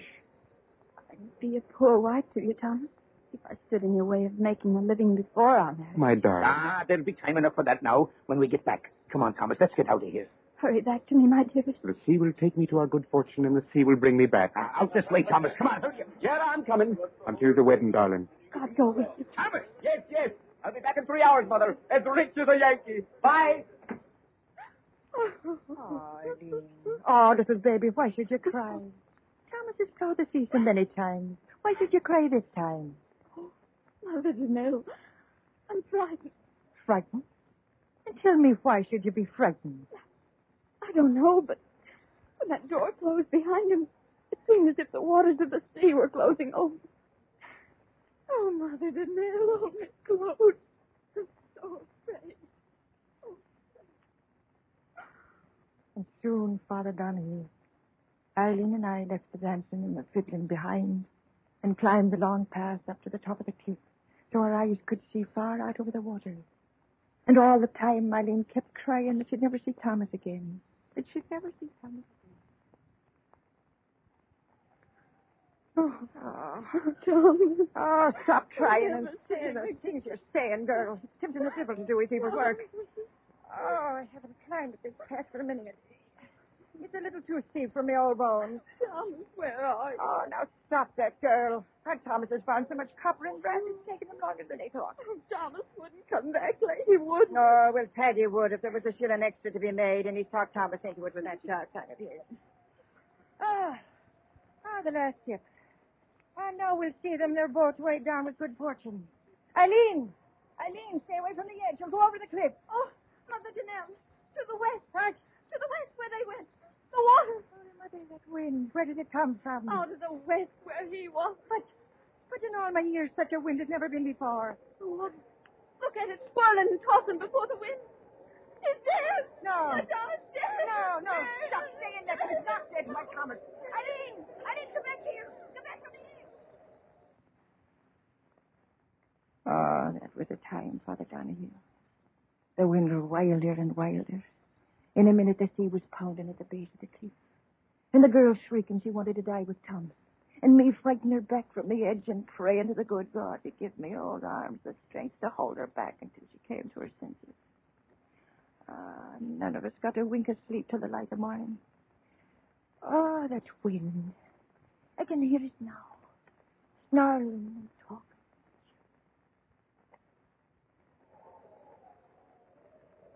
Widow Danelle. What? A boat. Your son to the west. Why, my son. Aye, come on. Dead. No, the boat's coming and there's living hands on the oars. Come Oh, on. to Scott him and he's a thank you to the mercy. Mother Danelle, I heard someone say. Oh, Mother Danelle. Eileen. Eileen, the merciful God has brought them back. Come on, quick. They're trying to get into land. Hurry now. Oh, Mother Danelle, quickly. No, wait, child. Your shawl. Your shawl there. Now give me your arm. Oh, my old Hurry, leg trembles. hurry. Oh, I can hardly walk. Yes, lean on me. Oh, Hurry. Mother yes. Danelle. Yes, I'm moving fast as I can. It's hard. It's hard to get against this wind. It will.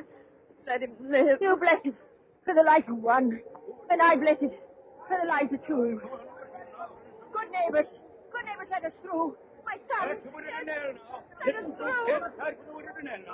Oh, I can see nothing. The waves in the dark. Eileen, do you see? Oh, yes, Mother Danelle. I see them. I see. Where? Point it out to me, girl. Where? Oh, over there. Follow my finger. Oh, Mary, they're coming back. Yes, I see the boat. Oh, blessed boat. I see it. Praise God, I see it. One. There's only one in the boat. Well, what are you saying? Thomas, Teddy, Mother Kate, come back. The waves. The bird's right. There's only one in the boat. Thomas. Oh, no. No, Eileen, wait for me. My son, take me to him. Oh, yes, forgive me. Come, I'll help you. Ah, good girl, Eileen, good girl. Oh, which one? Thomas. I know it, Thomas. I know it. Yes, Thomas, the good Thomas, he lives. Stand aside, everybody. Let the widow Danelle and the girl through now. Let them through. Some other. My son, which one? Well, I'm back, Mother. Are you pleased to see me? Paddy. Please, stand back now. You, Paddy. Yes, me. Ain't I got a right to live? Tell me quick, where is my son? Where's Thomas? Tell me, Paddy, where is my Thomas? Where do you think he is, old woman? Dead at the bottom of the sea.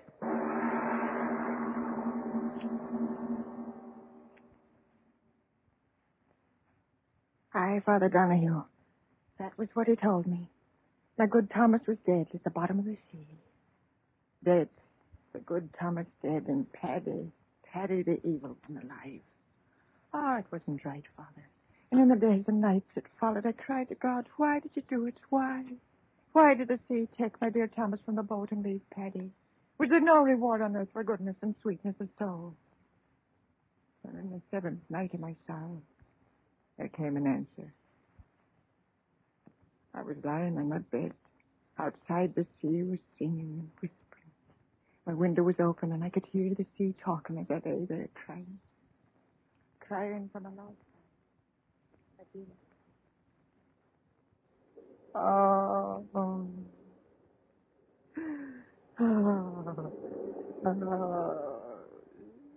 Do not cry, Mother.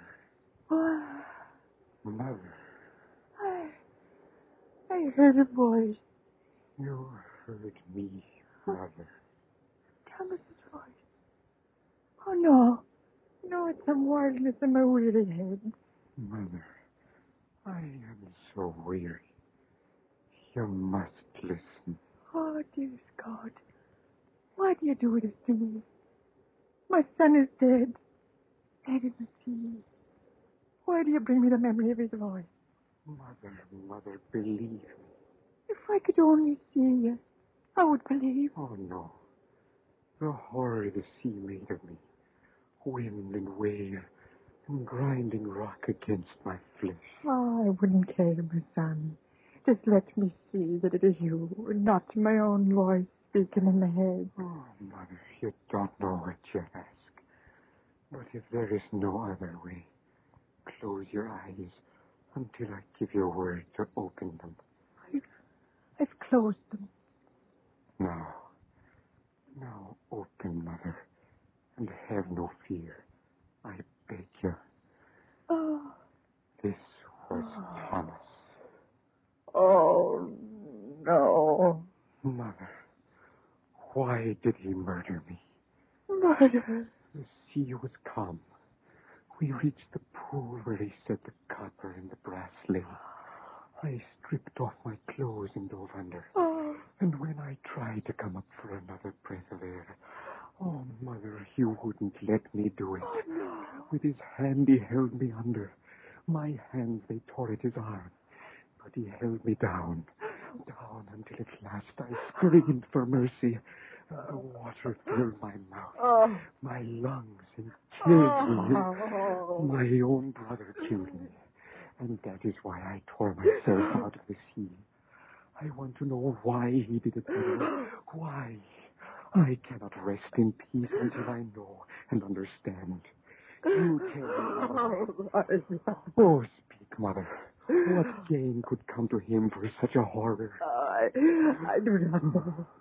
Oh, believe me, my son. I do not know. Then I must go back. I cannot stand this pain. Oh, my good Thomas. Look at this, what was Thomas Denare's face. Look at it and give me your oath you will not tell my Eileen or my brother of this night. Oh, but Your oath, Mother. They must not know. You hear me? They must not know. I swear, Thomas. Oh, merciful one, this pain. I go, Mother. Where? Back to the sea. Oh, and will we ever meet again, my son? Yes. The day I find out why he made me drown, I will return, Mother. I will return. Thomas, my son, come back. Oh, my son. My son.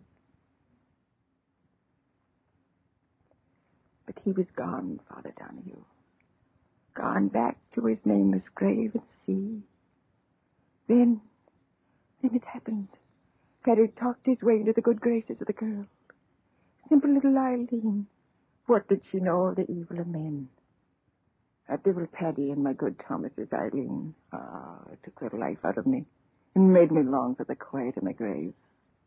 And then came the day of the wedding. Again the fiddler was playing. Again the good people of the islands were happy. I alone was sad, weeping at what I knew.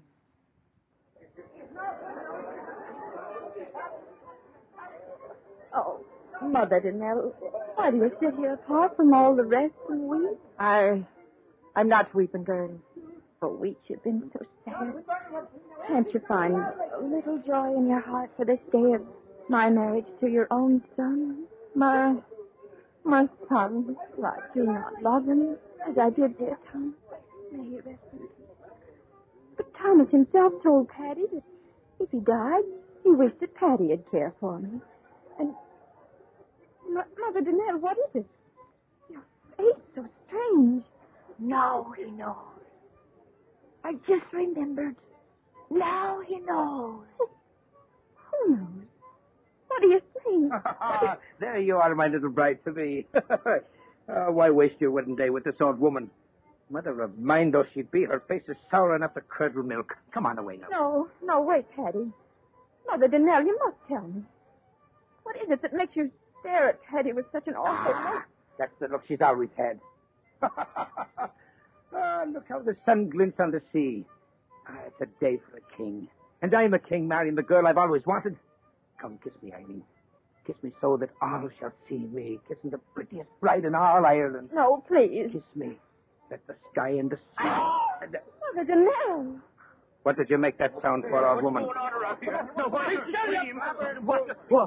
Who takes it? Now then, speak up, Mother. Why did you shriek like that? The sea. What of the sea? What are you pointing your bony finger at out there? What are you... Look, at the water's edge. Say, what is... Something's coming out of the sea. Look. Yes, something's coming out. Yes, that's right.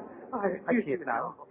It's a seal, that's what it is, a seal. Where's the cliff? It's not a sea. Huh? It's a man. Look, man. Bones. Just bones. Let's get out of here. Eileen, do not look. Do not look. Oh, Blessed Mary, she's fainted. She will not see. What? What is it? I can't move. I cannot move. No. You cannot move, my brother. You cannot move. That voice. Bone and little flesh. And yet you know the voice. Thomas. Your brother Thomas. Come back again. No. Because now he knows. No. Now he knows. No. Knows what? Why you murdered him. Your flesh and blood. I heard it from your own lips. You wanted my Eileen always. That's why you did it. Your clever tongue can no longer save you, brother of mine. I have come a painful way to get you. No, you won't get me, dead thing. No, I'll get away. I'll run. And so he ran, Father Donahue. He turned and ran up the path that led to the top of the cliff. And behind him, slowly sobbing with the pain that tore at his dead bones, climbed my dead Thomas after him. And after Thomas, dragging my old bones, I went. Oh, for they were my sons. And I had to see that right was done. Up until at last Teddy stood on the very edge, the sea 500 feet below, shrieking, yelling, and wailing. He stood there shrieking at that horrible thing that once was his No, thing, stay back. You bones and bills, stay back. I come for you, my brother. No. I come for... No. He fell. Mother, see, he didn't get me. Those rotten bones gave way beneath him. He didn't get me, Mother. Mother, what are you going to do? Mother!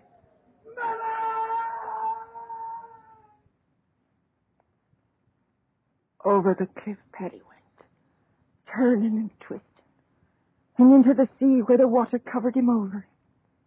When the others of the village came up there at last, I told them that the old bones of Thomas had done it. Had clutched Paddy close to him and thrust him over. Oh, Father Donahue, listen. It was I that gave that final push that sent the evil son of mine to his death. Thomas tried and failed before he had his last measure of revenge. So I did it, Father. I gave Paddy Danelle life, and I gave him death.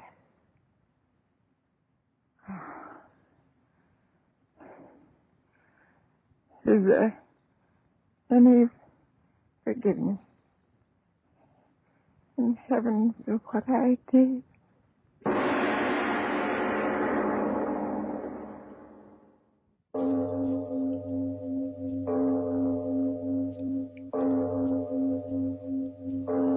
It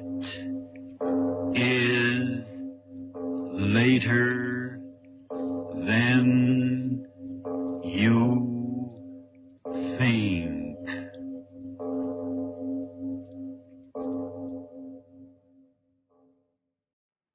Arch Oboler's Lights Out, Everybody.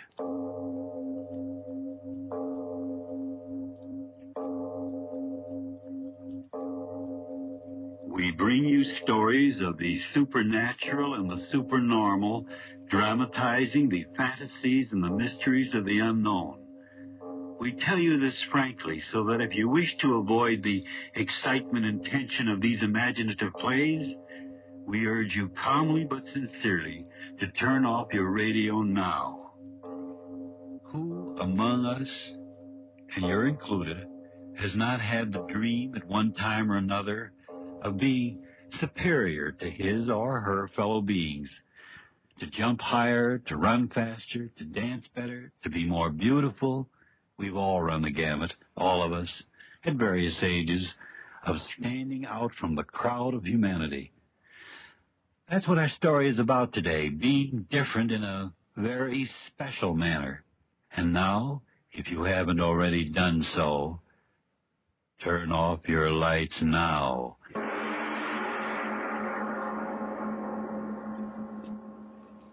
But, my dear Mr. Finn, $5,000. $5,000. $5,000. What do you think you're doing, bidding at an auction sale? I am bidding for your services. And if a $5,000 retainer isn't enough, why, name your own price. I'm not here as an individual. I'm the representative of a group of casualty insurance companies who handle practically all of the burglary insurance in this entire area. Well, if you're that important, talk important money. $10,000 cash. Very well. I'll write you a check. Fenn Detective Agency. F-E-N-N. Yes. $500,000 stolen in broad daylight and no witnesses. A very clever criminal, whoever he is. But surely you don't believe only one man has committed all these crimes. Whenever there is greatness, even in crime, the answer is a man. One man. 25 places robbed both sides of State Street, 25 stores robbed in the space of 30 minutes, and you talk of one man? He's very clever. No one man could rob 25 places, spreading over a distance of 3 blocks in the space of 30 minutes. No? Of course not. Banks and department stores and loan companies. Cash registers cleaned out. And not a clue, not a witness. The devil alone knows what this is all about. The devil alone.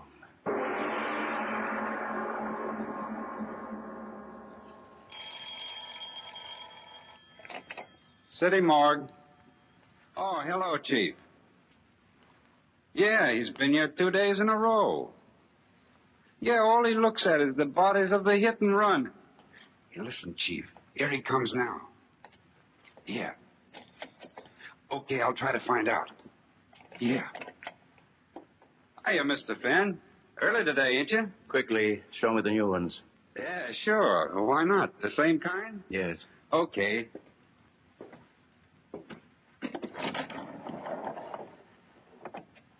This one's name is, it's on the tag here, Morrison something. Relatives ain't claimed him yet. Look at him. Smashed up pretty, ain't he? He never knew what struck him. I'll say he didn't. The way that skull... Well, I bet you he went out just like that. I'm no longer interested in this one. Where's the next? Coming up. Wait till I put this fella back on ice. Let me see. Where'd I put the dame? Oh, yeah, here she is. Kid. Whoever the rat was, his hair must have bust the front end of his crate. Look at her. Ain't much of her left to tell who she was, is there? Only identification on her was her first name in a book. Let me see, Libby. Yeah, that's what it was, Libby. Gosh, if this was my girlfriend and any hit-and-run rat did this, I'd find him even if I... Hey, Mr. Finn, what's the matter? What are you laughing about?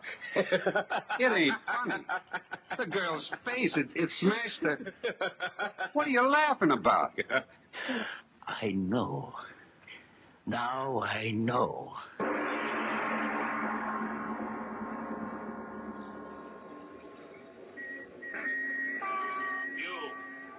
you. Hold on there. I want to talk to you. Are you talking to me, copper? Oh, wise guy, huh? Listen, you, what's the idea of cross-examining everybody in this neighborhood? Now, just a minute before you start using that nightstick, you better have a look at this. Why, you're a private detective. Oh, brilliant. Well, no, how was I supposed to know that... Well, you know it now. Tell me this. What do you know about the hit-and-run cases in this district? Oh, that's bad, sir. But what can I do? Drunken rats driving without lights and giving no warning? We'll get 'em tonight, sir. Believe me, we will. What do you mean? There's going to be 10 squad cars touring this district. Just a moment. One question. Have you been hearing any peculiar noises on your beat? Noises like an airplane motor when there wasn't anything in the sky? Go on now. You're kidding me. Say, look at the time. I better get moving on me beat or the sergeant will be shooting his mouth off. Anything else I can tell you? Yes. This restaurant we're in front of. Is it a good place to eat? Yeah. Bill Lewis's place is okay. He's off in Washington, but his wife's running it. Nothing like the Ritz, but it's okay. Well, I'll be seeing you. You're mistaken.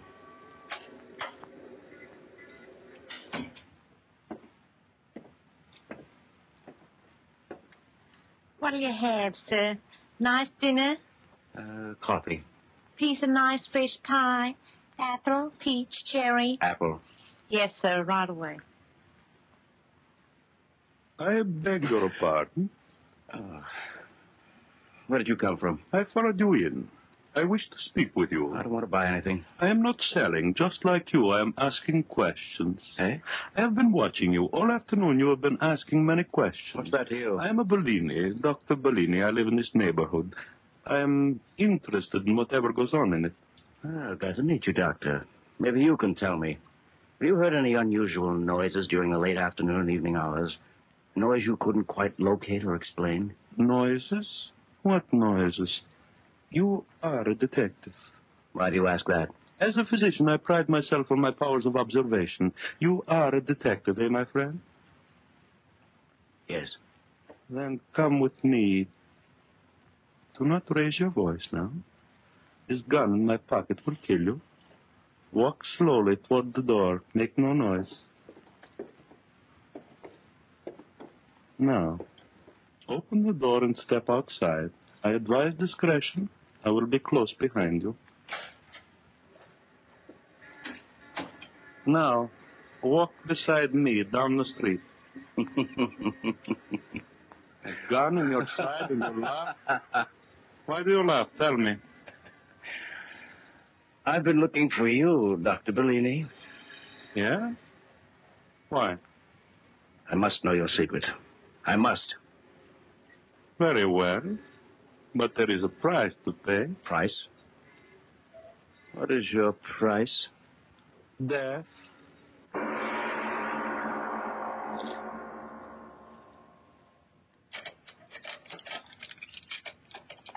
So, now we will not be disturbed, Mr. Fenn. Mark Fenn. Mark Fenn.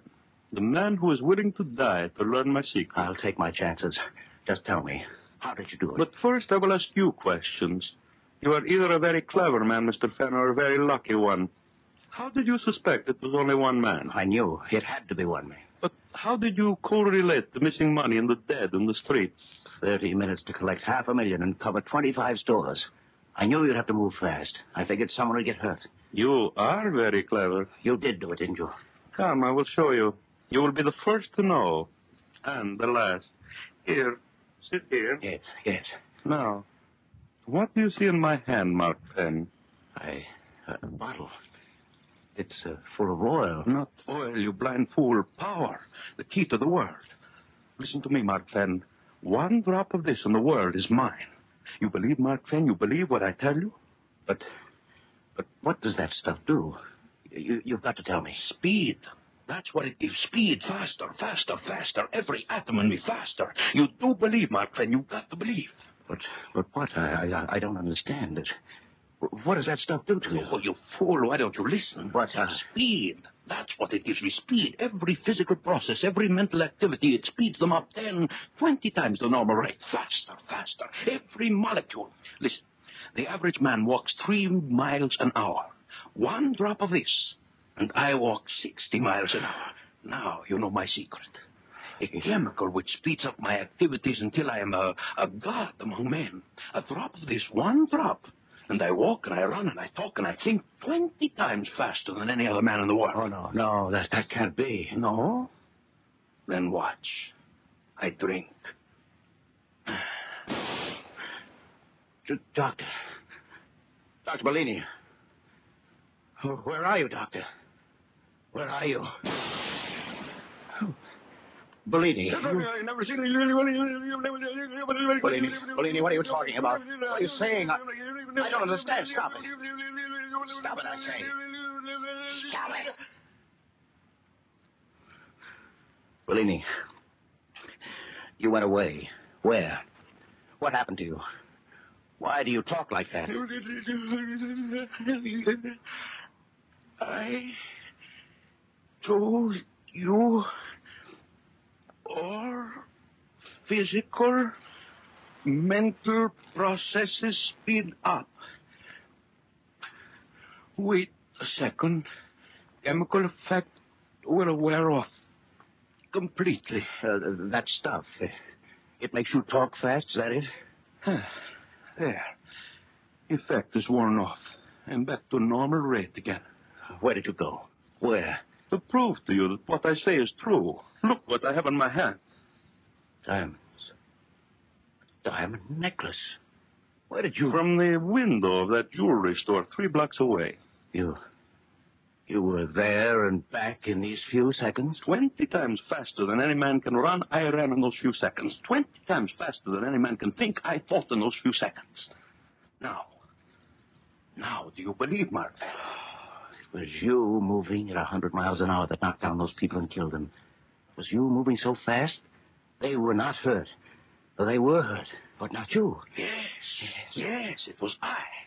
It was you moving so fast they couldn't see you who took that $500,000 in cash from those stores. Yes, I. Me too. You? Yes, me. All my life I wanted. Bellini, the power you've got now, Bellini, I want it too. But why?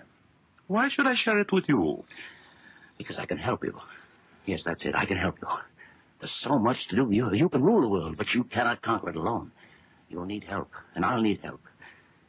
You hear me, Bellini? I'll help you. I'll do anything you say, but you must let me join you. With the dream of all my life coming true. Power like God. Let me join you, Bellini. Let me. Yes. I need a man like you. Together we will help the world. And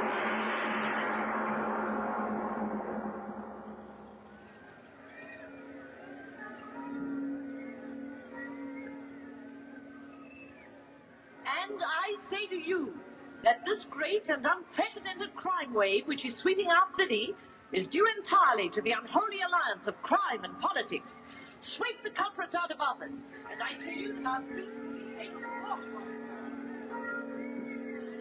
I tell you, Mr. Mayor, I'm doing everything I can do. I've sworn in 1,000 extra deputies. I've got the force with the troops. And I tell you, fellow citizens, this alliance of the underworld and their masters can never be broken until we, the people, take matters into our own hands. Like the vigilantes of old, we must rise in our wrath and drive these vampires out of our fair city. Merry Christmas!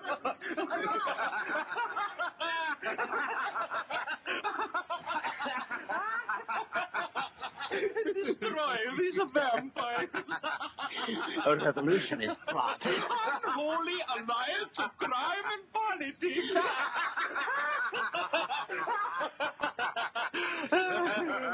Oh, we have done well in these 10 days, eh, Mark Fenn? Oh, I say we have $10 million. Nobody in the world ever collected money that fast. It was good letting you join me. I told you. All the places where money is, you know. But it's not money alone we want, Bellini. Oh, I know. We have been just, how do you say it, testing our wing. And now we're ready to go. Yes. New concentrate of my chemical is ready. Today we have taken the city, tomorrow the world. The world. But now, while the city we have left behind us boils in the madness we have brought to it, you and I, we will rest, eh, friend? You laugh again. Why? I was thinking of the fun I had this morning. Oh, you mean when we liquidated your enemies? Dead. Every mother's son of them. Everyone that ever laughed at me. Yes, dead, every one of them. And you go on to new triumphs. They never knew what hit them. That's the only trouble with moving so fast, Bellini. You mean when you struck them at 50 times the normal rate? Yes, it was like hitting them with a 6-inch shell. Their skulls smashed in like empty eggs. And you are disappointed because your revenge was over too quickly, eh, Mark Fan? Yes. What if I were to tell you that my new concentrate, the one we will use tomorrow when we arrive at the seat of your government in Washington, what if I were to tell you that this new concentrate is infinitely more powerful than the one we have been using?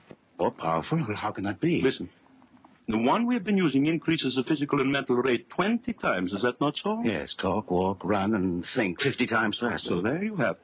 With the new concentrate, talk, walk, think, and run an infinite number of times faster than normal. You mean there's no limit? No limit.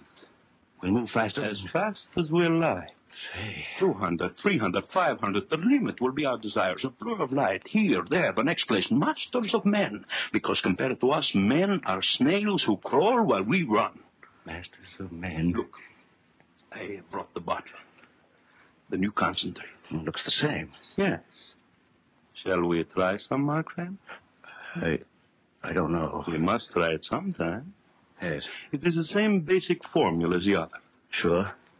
I do not ask you to do what I will not do myself. We will take equal amounts and compare reactions. How much will it? 2 drops each. I have 2 medicine droppers ready. Yes. The moment we swallow the drops, we will move toward you see that barn across the field? Yes. We meet there and see how fast we can move. Here are your drops, Mark Fan. Surely you're not afraid, my friend. Afraid? Me? Well, no, of course not. Give me those drops. We drink together.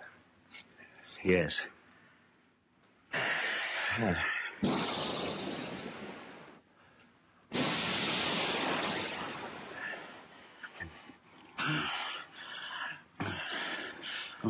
Mark Fan. What? Mark Fan. Bellini. What? What happened? I am not quite sure. The barn. We're lying by the barn. We did get here. Mark Fan, your clothes. My clothes? Well, I'm naked. I too. Mark Fan, listen. We moved so quickly through the air, our clothes were torn off. Yes. The new concentrate, infinitely more powerful. We moved through the air at a tremendous rate, hundreds of miles. Bellini. What? Your lips, they're not moving, and yet I hear you. Your lips, they do not move either. And yet I hear you, too. That cannot be. What is it, Bellini? Our reactions. The concentrate has speeded them up so intensely we read each other's thoughts. No, do not move. Why not? The concentrate, it was too powerful. We must lie quietly until its effects wear off. Yes, but... Bellini. Fan, why are you looking at me like that? Your face. My face? Something's happening to it. What? Speak up. What is wrong with my face? Yours. What? Your face. Creases in it. Lines. And yours. That's what's happening to yours. Bellini. I feel... Bellini. What's happening? Tell me. Age. That is it. Age. Age? Age. We are aging. We are aging. Aging? What are you talking about? Concentrate. Our physical reactions, they have been speeded up too much. Tell me.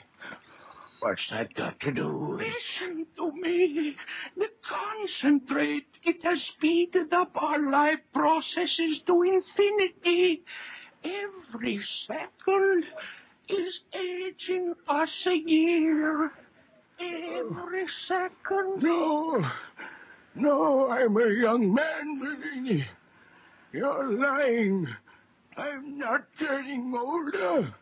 I'm not. We are dying, my friend. Dying. No, you lie, Bellini. I won't die. I won't die.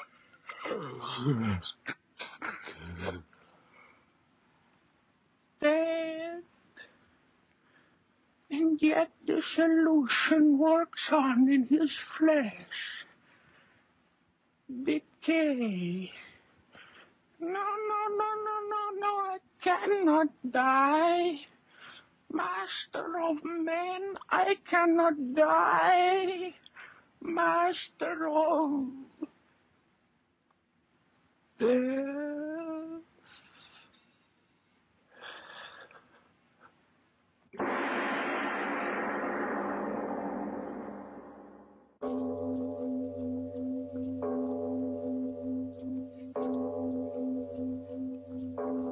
It is later than you think.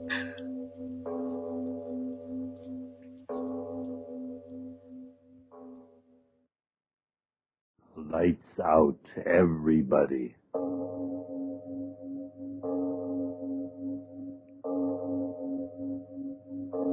It is later than you think.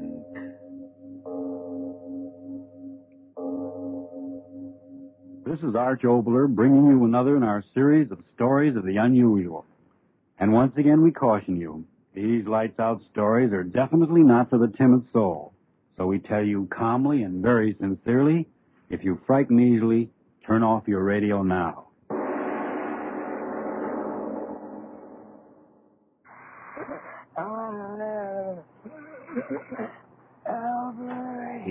Yes, Adelina, I am here. Dr. Miller.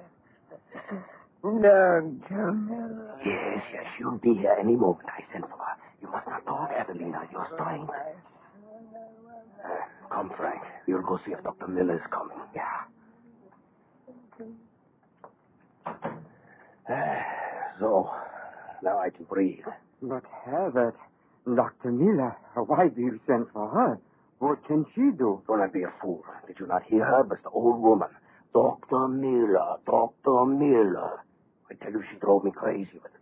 Until finally I sent for Dr. Miller. Yeah, but will she come? Who knows? And if she does come, what difference can it make? The old woman, worn-out machine.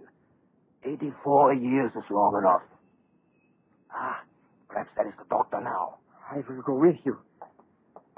I cannot believe that she would come here. In a moment we shall see. Yes, I'm coming. Adelina lives here? Yes, Dr. Miller. You do not recognize me, perhaps. I am the mayor, old Albert. Oh, yes. Will you honor my house by entering? Of course.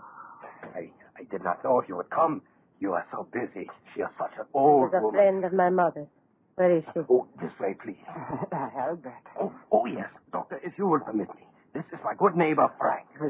It is a great honor meeting you, Dr. Miller. Adelina, you say she is dying. Why do you keep me from her? Oh, no, Doctor. Do not even think such a thing. Come this way. In here, Doctor. You hear? She talks with her last breath so pitifully. It is a great pity. For one as old as she, it would take heaven's own intervention. Please go now. Huh? Oh, yes, of course, Doctor. Anything you say. Adelina. Try to open your eyes. It is I, your old friend, Dr. Mueller. Dr. Mueller. Yes, I came as quickly as I could. Dr. Mueller. I waited. Yes. Here is my hand. Oh, my friend, you are in pain. My son. My youngest. In 2 days, he will be here. Oh, Dr. Mueller, I am so tired, and I want to die. But not yet. Not yet. No, you must rest. Not yet. Not yet. I tell you, I must not die. Not yet. Adelina, please. My youngest. He comes. I must see him once more. I must not die. Not yet. Not. Oh, my friend. You call me friend, don't you? You, my only friend. Have pity. What can I do? Give me life. Give me life with a few more hours until my son arrives. You are so wise. A few more hours. Say you can give me life. Life. I am so old. I know. The blood is cold, worn. But in your wisdom, you must know some way. You keep a little warmth within me. A little warmth until he comes. I don't... Oh, friend, do not turn away from me. I beg you, have pity. Help me. All day. I have fought so long. Now you must help me, Dr. Mueller. A few more breaths until my son. Yes, I will help you.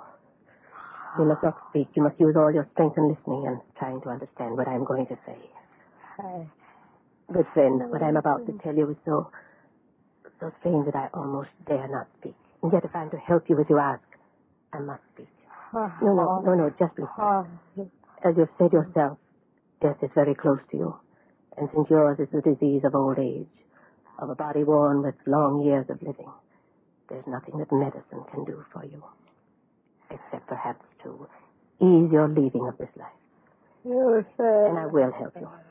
But what I'm about to do to you is something I should not do. Listen, good friend. Try to understand. For many years, I have worked with little white mice attempting to discover the true nature of cancer. For many years, good friend. And while in these studies, I've made a discovery. A discovery which goes beyond all understanding. Oh, great. In working on the little creatures, I discovered that when an organism has lived its full span of years, the cells within the body become aged, worn, and become what I call a fibroblast. Now I've discovered that by injecting the extract to the tissues, she dies. What should... I promised her. Oh. I must do it, I must. My instrument case. I must. I promise. The hypodermic. My hands tremble. The liquid, so green. If it only gives her a little more of life. My hands must be sure. Needle. Deep into her heart. No, you must live. Only a few seconds more until I... There. Deep. Done. No. It will never work.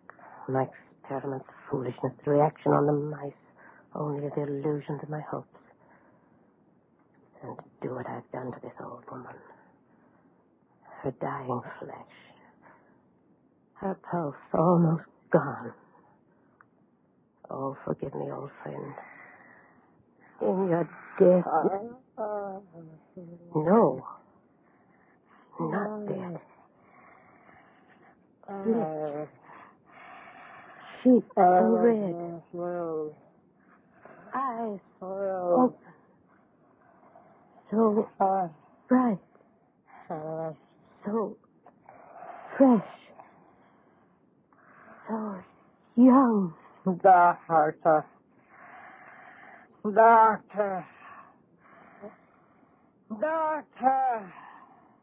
No. Doctor! No. It cannot be. No. Dr. Miller, No. hold on. What is it? What? No. Doctor, there's the old woman. There's Adelina. Who? It is This young one. Who? I. Adelina. Look at me. My arms, warm, alive. My cheeks. I can feel them. Round. Full like they were years ago. She had made me young. She did it. Me, old Adelina. Young. Miracle on earth. A dying old woman young again. Oh, Doctor, all the states will know of this miracle. You have conquered death. We shall live forever. Oh, no. What have I done?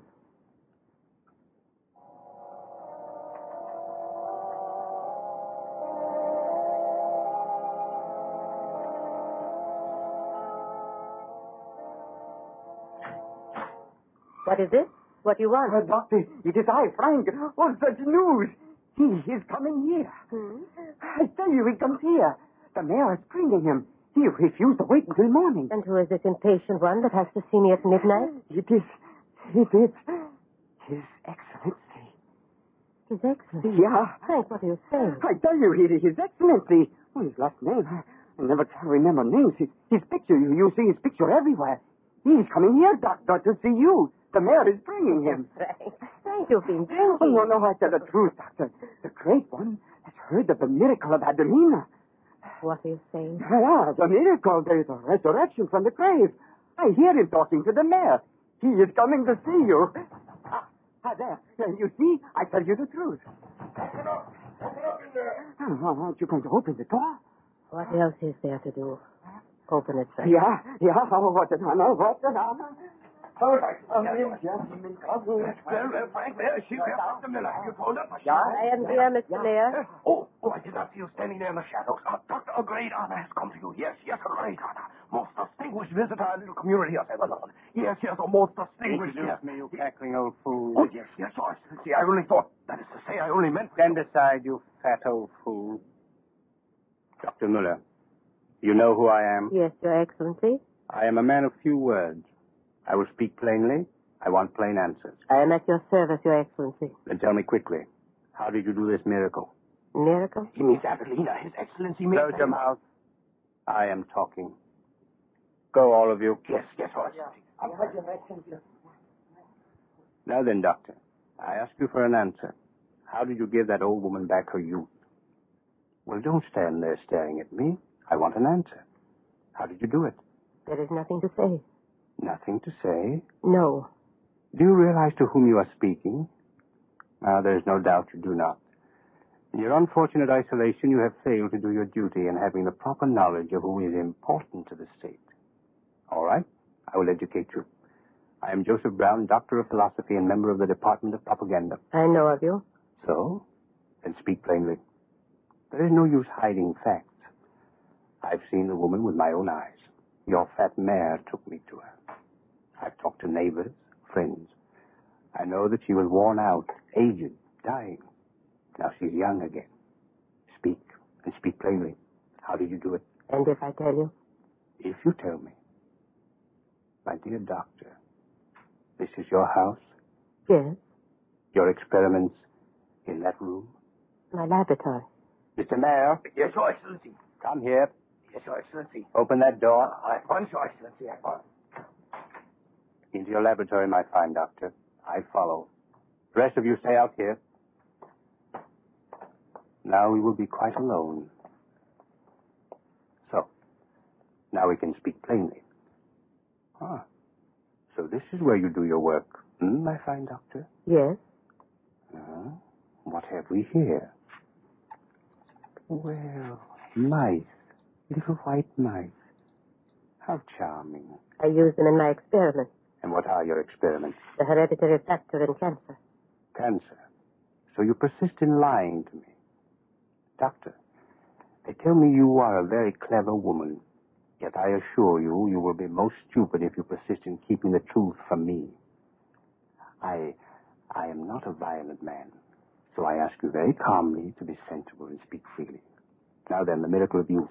How did you do it? I am not quite sure myself. That is no answer. Well, there are other methods. Mr. Mayor. You want me, Your Excellency? Come here. Yes, yes. Anything you say, Your Excellency. Mr. Mayor, how old are you? Why, Your Excellency, I'm not quite sure. In my 50s, I believe. All right, you will do. Bare your arm. My arm? You heard me. All right, doctor. Give him the injection. Injection? Me? You will kindly shut your mouth. You heard my order, doctor. Do as I say. The injection to him? Yes, to him. I spoke plainly enough. But I can't do that. Why not? You will have more of the liquid. Yes, but don't you understand? It's permanent reactions on the human mechanism. I don't know that, and so I dare not use it. But that woman, she is young. Yes, but who knows what other... All right. That's quite enough. Doctor, I have come a long way to investigate a rumor. Now I am here, and you will do as I say. If I refuse? Do not speak like a child. I am not a violent man, and yet... Doctor, it would be a pity to lose your life work, Now, do not stand there. I'm growing quite impatient. Yes, and the mayor, too, grows impatient. Oh, Your Excellency, what are you going to do to me? I am an old Hold man. your mouth and bare your arm, you old fool. Well, doctor? I am ready. Excellent. Oh, doctor, what? Hold your tongue, I tell you.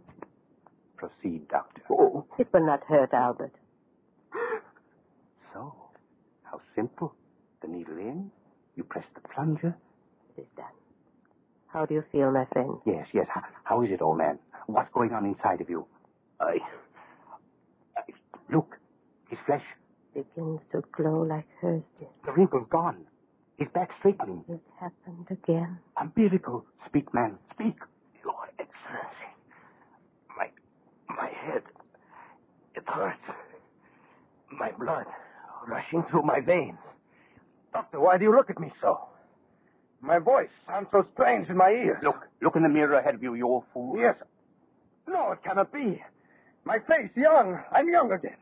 Doctor, look at me. Young again. Young again. I'm young again. Young again. Oh, my muscles so strong. Look, I jump, I dance. And let me out of here. Everyone shall see. Yes, go. Quick, everyone, look, I'm young. I'm young again. She made me young. So, it makes them young again. Does it? Are you blind? Didn't you see it just as I saw it? Wrinkled flesh, young, twisted back straight. I tell you, a gift to the state from heaven. Or hell. All science is mad, and all scientists are madmen. I've often said that. Only we who think with our blood think clearly and recognize our destiny. I don't understand. You will receive many honors for this, Doctor. Oh, but first, you have kept an accurate record of your experiments? Yes. May I ask where? Notebook. This. Excellent. In the name of the state, I ask you to give it to me. To you? Yes. What would you do with it? I told you. There are some of us who recognize our destiny. I recognize this as mine. What? With this power in my possession, think what wonders I can perform. An army of youth, everlasting youth. An army invincible. Oh, no. Old men young and young men forever young. An army without end sweeping the earth. And I I, the leader. No. No, you cannot use it for that. Cannot? Ah, yes, I understand. You are thinking that there is another leader. Well, Doctor, at this moment I can speak quite frankly with you. Yes, there is a leader, and they bow their heads to him, the masses. But I will tell you this. It was my brains, my catchwords, my slogans that taught them to look on him as the invincible. And so, what they shout for is really a man who exists only in me. Now, perhaps I can take my rightful place. He's an emotional old woman, Leland. While I know the wonder and the power of the soft word. With your elixir of youth to tempt men, I shall become quite invincible.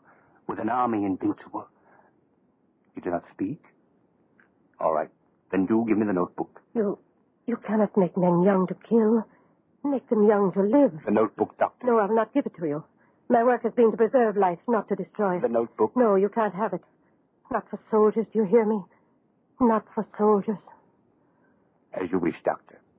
I told you, I am not a violent man. Good night. Doc. Yes, Your Excellency. Go in there. She has a notebook in her hand. Bring it to me quickly. Yes, Your Excellency.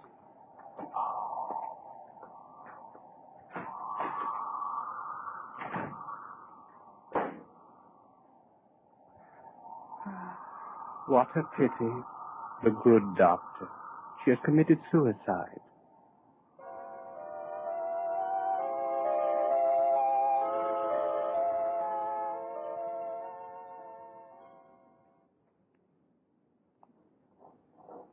Company! Halt! Ready? Orders of the day. Company A, D, F, and G, report to medical officer at 1. Company J, M, Q, report to medical officer at 12 o'clock. Reserve officers orders report to medical officer within 3. Your regiments, General, they do not quite know what is happening to them, It does not matter, Your Excellency. They obey orders. Come, let us go into your office. As you say. Now then we can speak most comfortably. How many men have been treated? 50 picked ones. You are satisfied with the results? It was beyond belief. And so you will join me? Anything you say. When does it happen? He gives one of his infernal orations next week in the old hall. With you and the others to help me, I assure you his old womanish ravings will end right there. You'll speak of others. You doubt they will join me? Oh, no. No, all men will follow you. Naturally. To think that you should have made such a discovery. I sometimes surprise myself. And you alone know the formula? Yes. That is why I am so sure of you and the others.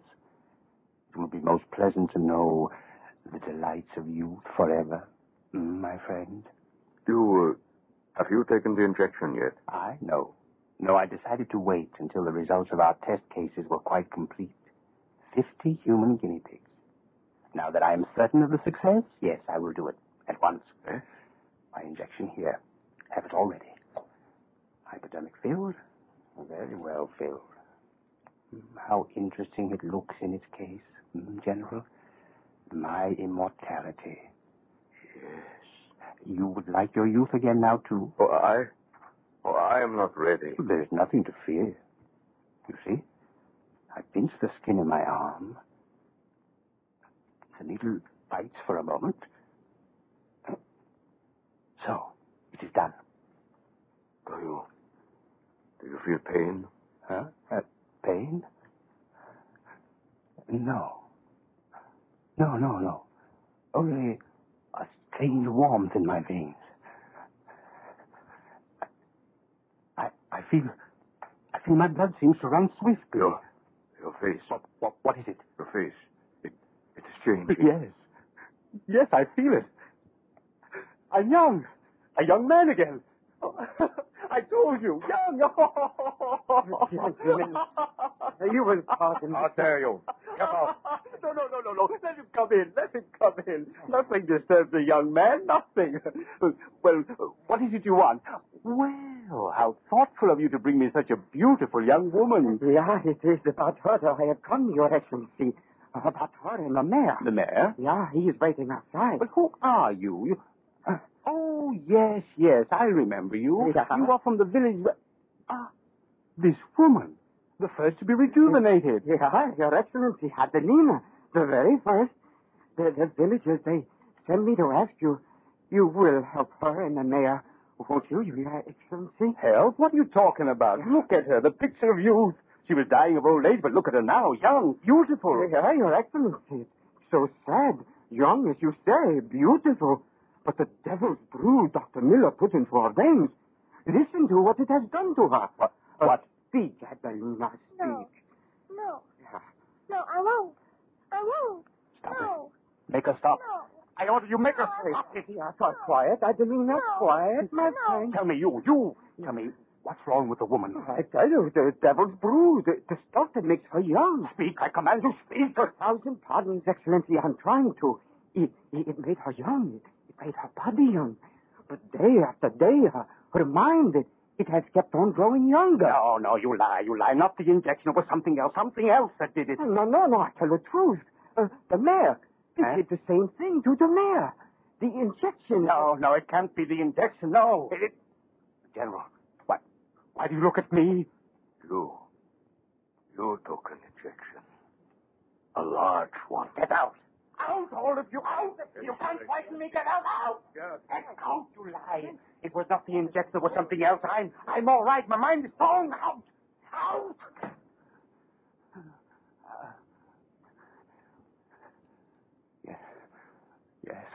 Yes, it was lies.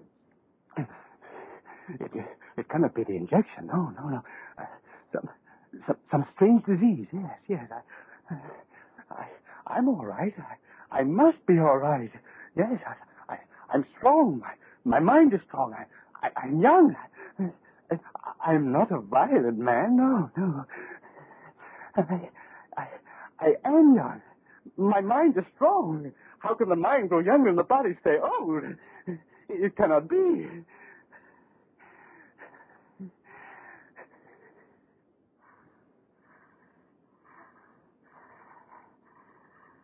My voice. My head. It spins. Younger. What was I saying? Younger. The room spinning. Where am I? My voice. Strange. These clothes.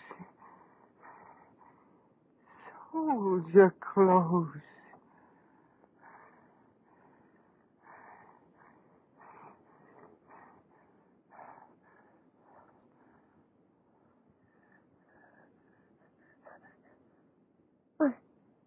I am a soldier. I am a soldier. I am a soldier. I am a soldier. My head. My head. Mother. My head. Where am I? I want my mother. My head. It hurts. Mother. Mother. Mother. Mother.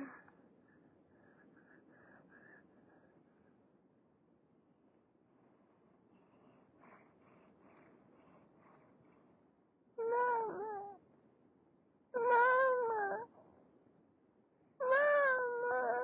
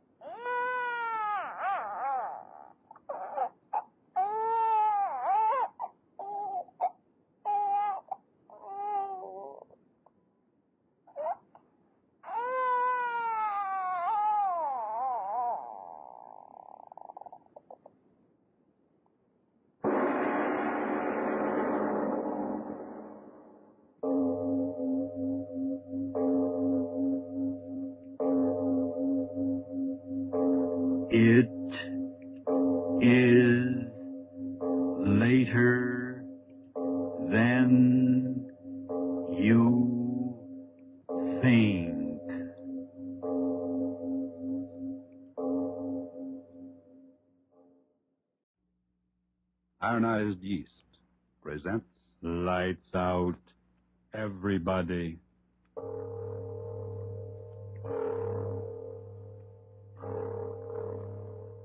It is later than you think.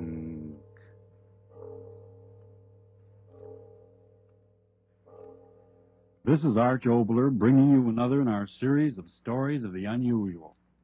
And once again we caution you, these lights out stories are definitely not for the timid soul.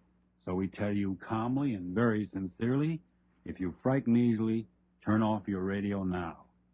But if you're fascinated by the mysterious, the fantastic, the unearthly, then anticipate chills in our story of Poltergeist.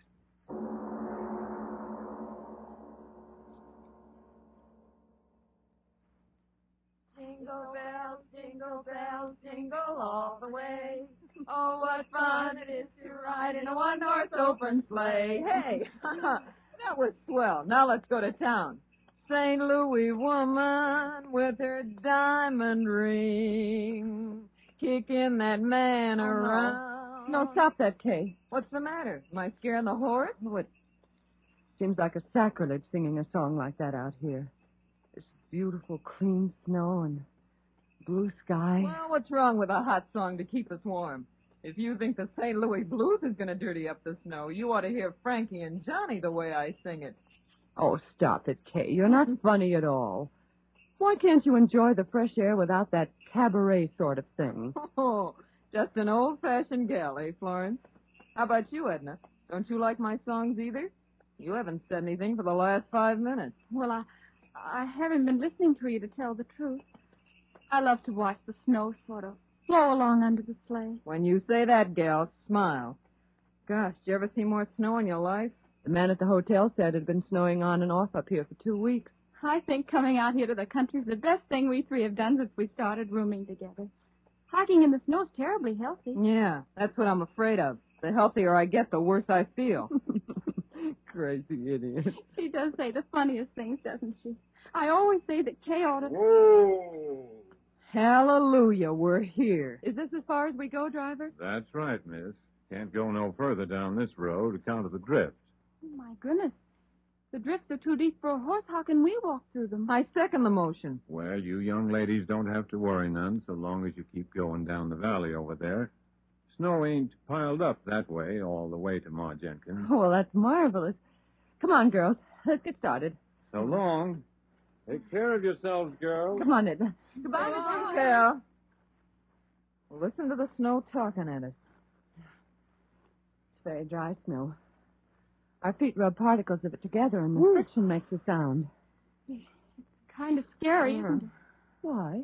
Oh, I don't know. It's just as if the snow was sort of trying to talk to us. I mean, as if it was angry at our trespassing. Hey, don't tell me we're trespassing. I don't want any country squire taking any pot shots at my constitutional amendment with rock salt. No, thank you. Oh, don't talk nonsense, Kay. We're not trespassing.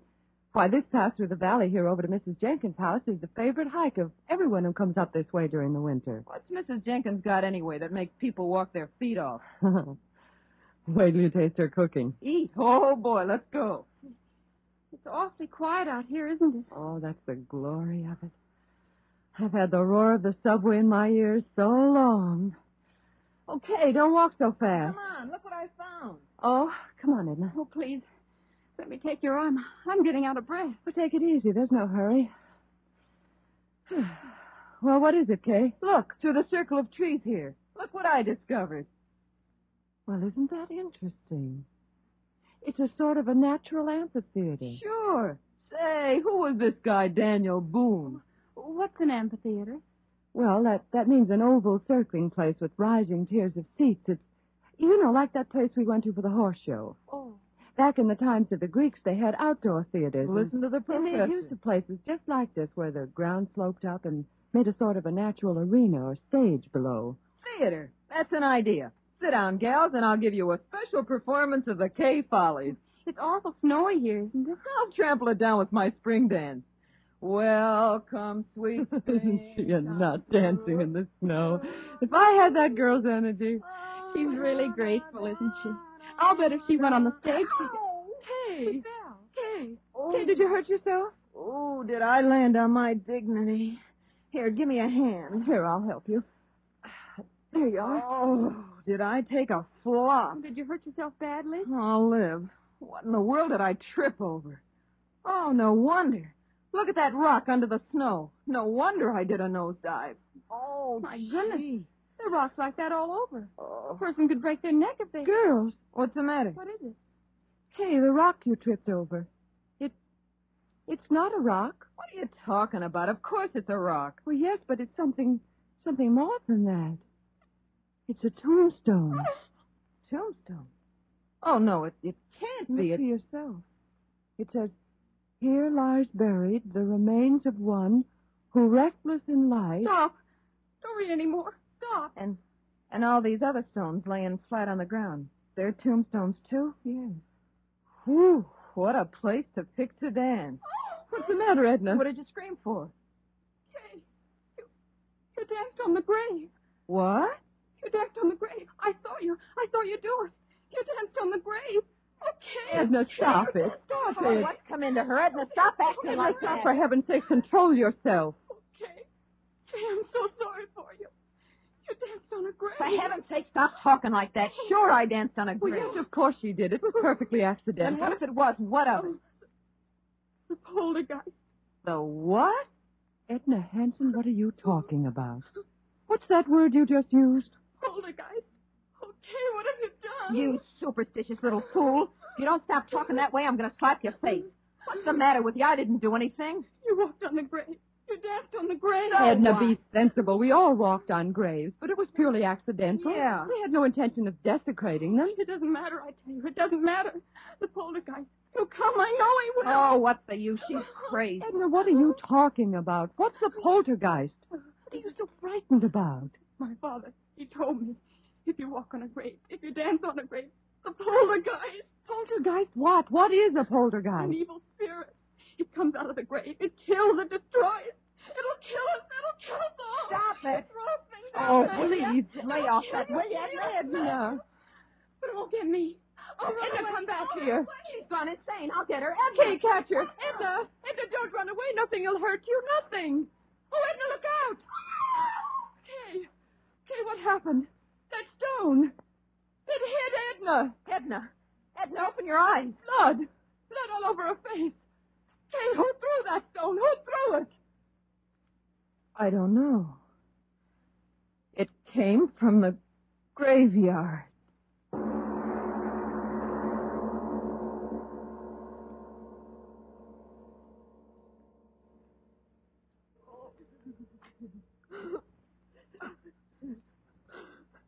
Now, girls, take it easy. Take it easy. Oh, Doctor, she won't die. Tell me she won't die. No, of course not. And you're sure that her skull isn't fractured? Oh, absolutely not. Maybe a little concussion, that's all. Well, it's almost 5. Our train. Can we get someone to help us carry her down to the station so we can get her on board? Bored? I'm telling you, that little friend of yours shouldn't be moved out of bed for a week. If you do, well, it might be just too bad. Oh, Flo, what'll we do? You go home, Kay. I'll stay with her. Oh, no, you won't. I'm not leaving you here alone in this godforsaken place. If you stay, I stay too. Kay, please be sensible. Why should we all lose our jobs when you... If you'll excuse me, you ladies, I've got to be on my way. Oh, yes, of course, Doctor. Is there anything more you can do for Edna, Doctor? Any medicine or something? Nope, I've done all I can do. She's sleeping comfortable now. Miss? Yes, Doctor? The constable's sick, too, you know, and he's sort of depending on me to keep things straight. Now, just how did you say that little friend of yours got hurt? Well, it was just the way we explained, Doctor. That rock came flying and... Yes, I know, but who threw the rock? We don't know. What? That's true, Doctor. We don't know. But somebody threw it. You can't change facts. Somebody threw the rock that cracked her head. For heaven's sakes, old man, you don't think we did it? No, miss, I didn't. Excited. Doctor, you've got to believe us. It happened just the way we said. All at once, that rock came flying through the air from the direction of the graveyard. It struck Edna, and we just didn't see who threw it. All right, if that's your story.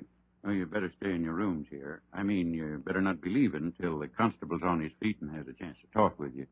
I'll be back in a few hours and see how the girl is. He doesn't believe us. What difference does it make? We know what we saw. But what did we see? She was running. She fell.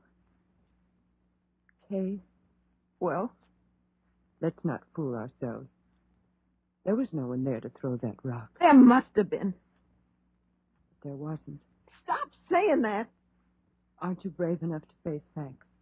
There wasn't any place for anyone to hide. I saw that stone. It seemed to come down out of the air. So slowly. Florence, if you don't stop talking like that... You remember what Edna said? It throws things. Stop looking at me like that. You're giving me the jitters. She said the poltergeist throws things. Spirit of evil. Florence, Rob, have you gone crazy, too? Why should we laugh at things like that? What right have we got to laugh? How do we know there aren't powers we can't see or understand? Powers of evil that revenge an insult just like an evil man. Hey, how do we know? What are you talking like that for? What are you trying to scare me for? You're supposed to be the most intelligent one of us all. You with your college degrees. Sure, I danced on the grave, but the dead are dead and they can't revenge a thing. I'm not afraid. I'm not afraid of anything. I tell you, it's not... What? It's Edna. Come on. Edna, we're coming to you. Don't be afraid. We're coming. Open the door, Florence. It's not locked. Duck, it won't Here, let me. Edna, what is it? What? Edna, what? On your head.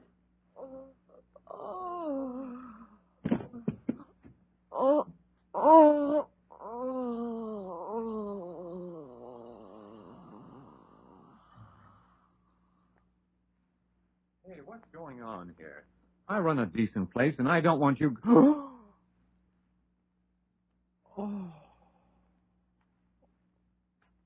The girl on the bed. Her head. It's crushed flat in by a rock. God in heaven. It's not a rock. It's a tombstone.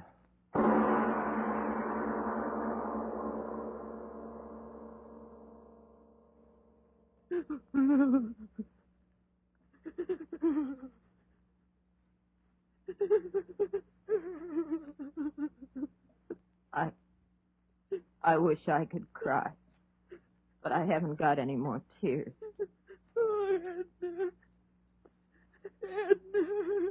Florence, darling, please. You'll kill yourself if you keep on like that.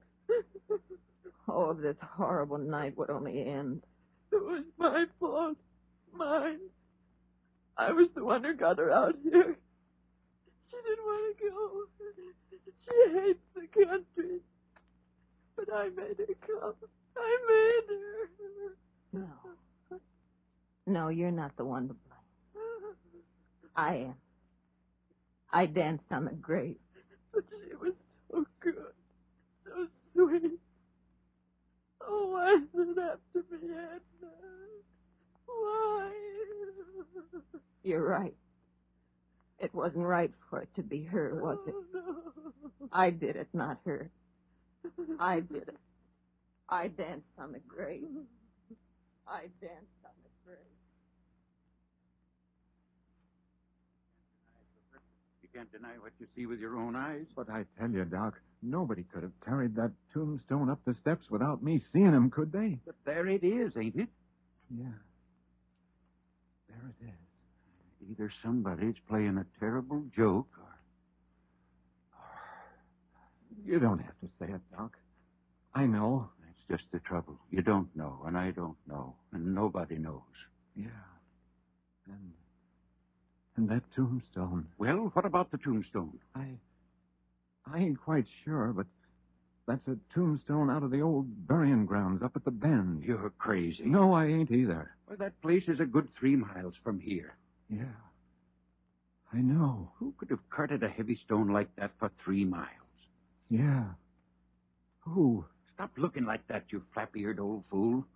Human hands carried that stone in here and killed that girl? Sure. Yeah, the constable will find out who did it the minute he's on his feet again. You wait and see. No, he won't, Doc. You're smarter than me and all that, but this time you're wrong. There ain't nobody that takes in breath and leaves out breath like you and me, or the constable's going to find out who killed that girl. You know that, Doc. Oh, stop talking. I wish the constable was here and this night was over. It's been a terrible night. Terrible.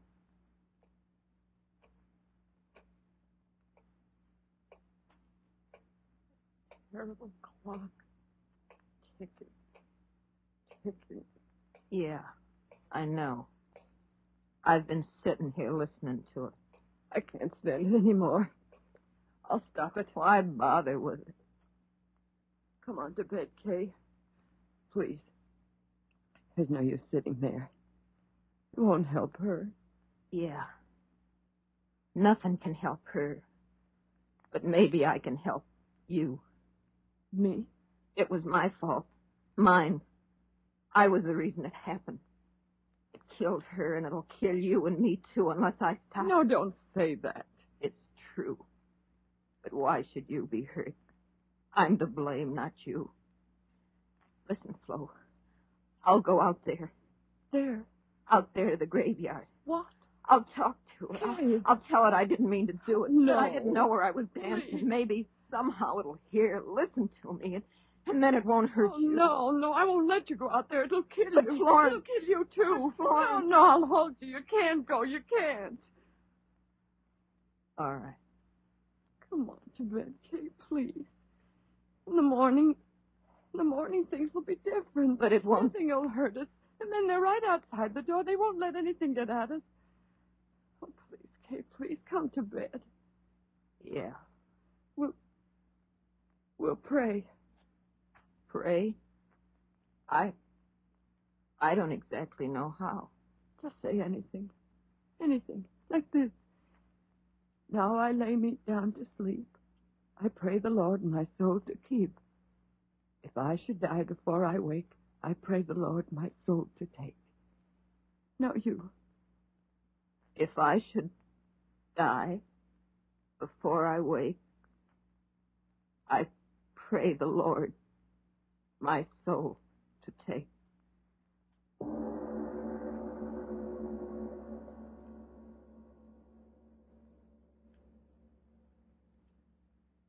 Kay? Kay, are you asleep? I can't sleep anymore. Kay, tomorrow, when it gets light and everything, do you think people will believe us? Do you think so, Kay? I'm not quite sure what happened. I always used to be so sure about things. And now Kay? Kay, where are you? Kay, where? The window. She went out the window. She's gone out there. To the graveyard. To talk to it. Oh, Kay, why did you go? Why did you go? I'll go out there, too. Oh, she'll be so frightened out there alone. I'll go, too. I'll go, too. Oh, so cold. Hands. Nose so sharp. Cutting my legs. Oh, why did you go out there, Kay? Why did you? I've got to find you. The wind. Oh, why doesn't the wind stop? Blow, blow, thou winter wind. Thou art not so unkind as...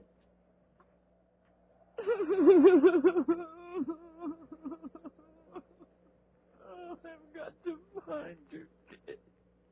I've got to find you. It's snowing. I love snow. Edna didn't like snow. are you, Kay? Where are you? I've lost my way. I've lost the road. Where are you, Kay? Kay, where are... Oh, Kay. I heard you, Kay. I heard you. I'm coming to you, Kay. We'll talk to it. We'll talk to it together. We'll tell it we didn't mean any harm, won't we, Kay? Won't we? Oh, Edna. We can't help her, Kay. We can't help Edna. But I'm coming to help you, Kay. I'm coming. I'm coming.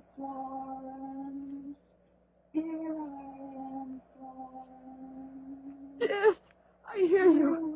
I hear you. I'm coming, darling. I'm coming to help. I'm coming to help you. I'm coming. I'm coming. I hear you.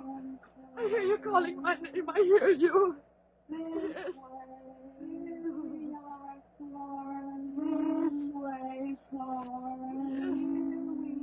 Yes, I hear you. I hear you. Where are you? Where are you? No!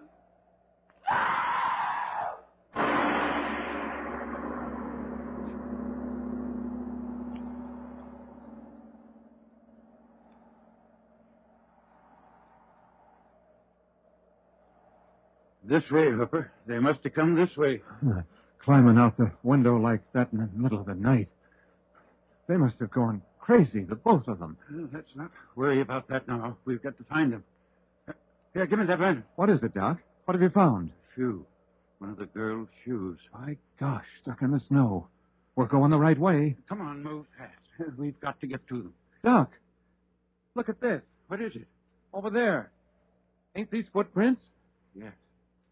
Yes. Yes, that's right. Footprints. Hello, up ahead. Hello. Doc, we're getting pretty close to the old burying grounds. Well? Maybe. Oh, look here, Doc. Let's not be fools. Let's wait till morning. What? Let those frightened girls freeze to death?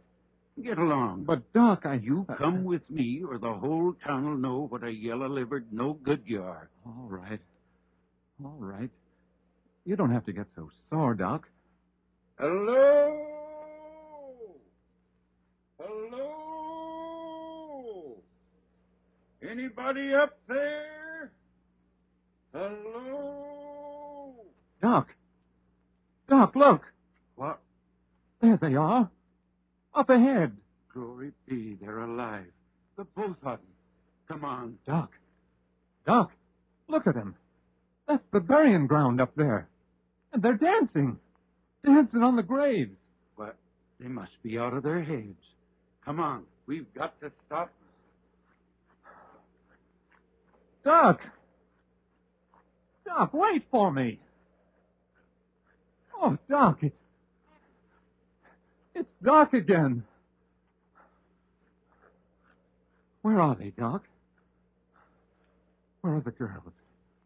Have they stopped dancing? Yes.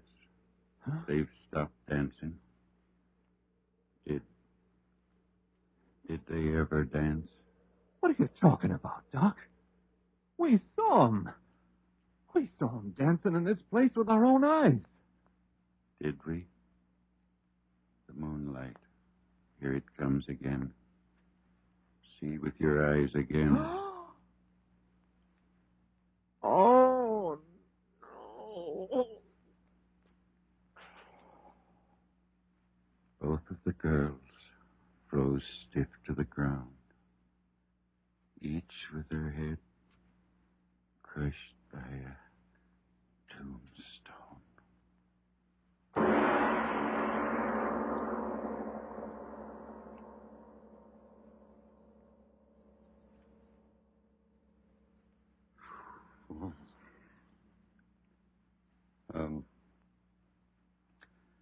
Mr. Oboler, would you mind telling us, me, whether there actually are such things as poltergeists? All I can tell you is this. There are authenticated records in existence that, in the city of London on the 27th day of April, 1872, from 4 in the afternoon on a Thursday until 11:30 at night, a certain room in a certain house was deluged by stones thrown from no apparent source. The London police surrounded the house, but they found no trace of whoever or whatever was throwing those stones with a murderous violence. I see. So much for poltergeist. But what about next week? Well, anything can happen, but specifically next week, Mungara. A strange title and a strange story. The power of suggestion. The dictators have shown us to what evil purposes that power can be used. Well, next week, a man who, but that, as usual, is next week. Yes. Lights Out, written and directed by Arch Oboler, will come to you again next Tuesday at the same time. Be sure to listen for the amazing story of Mungara.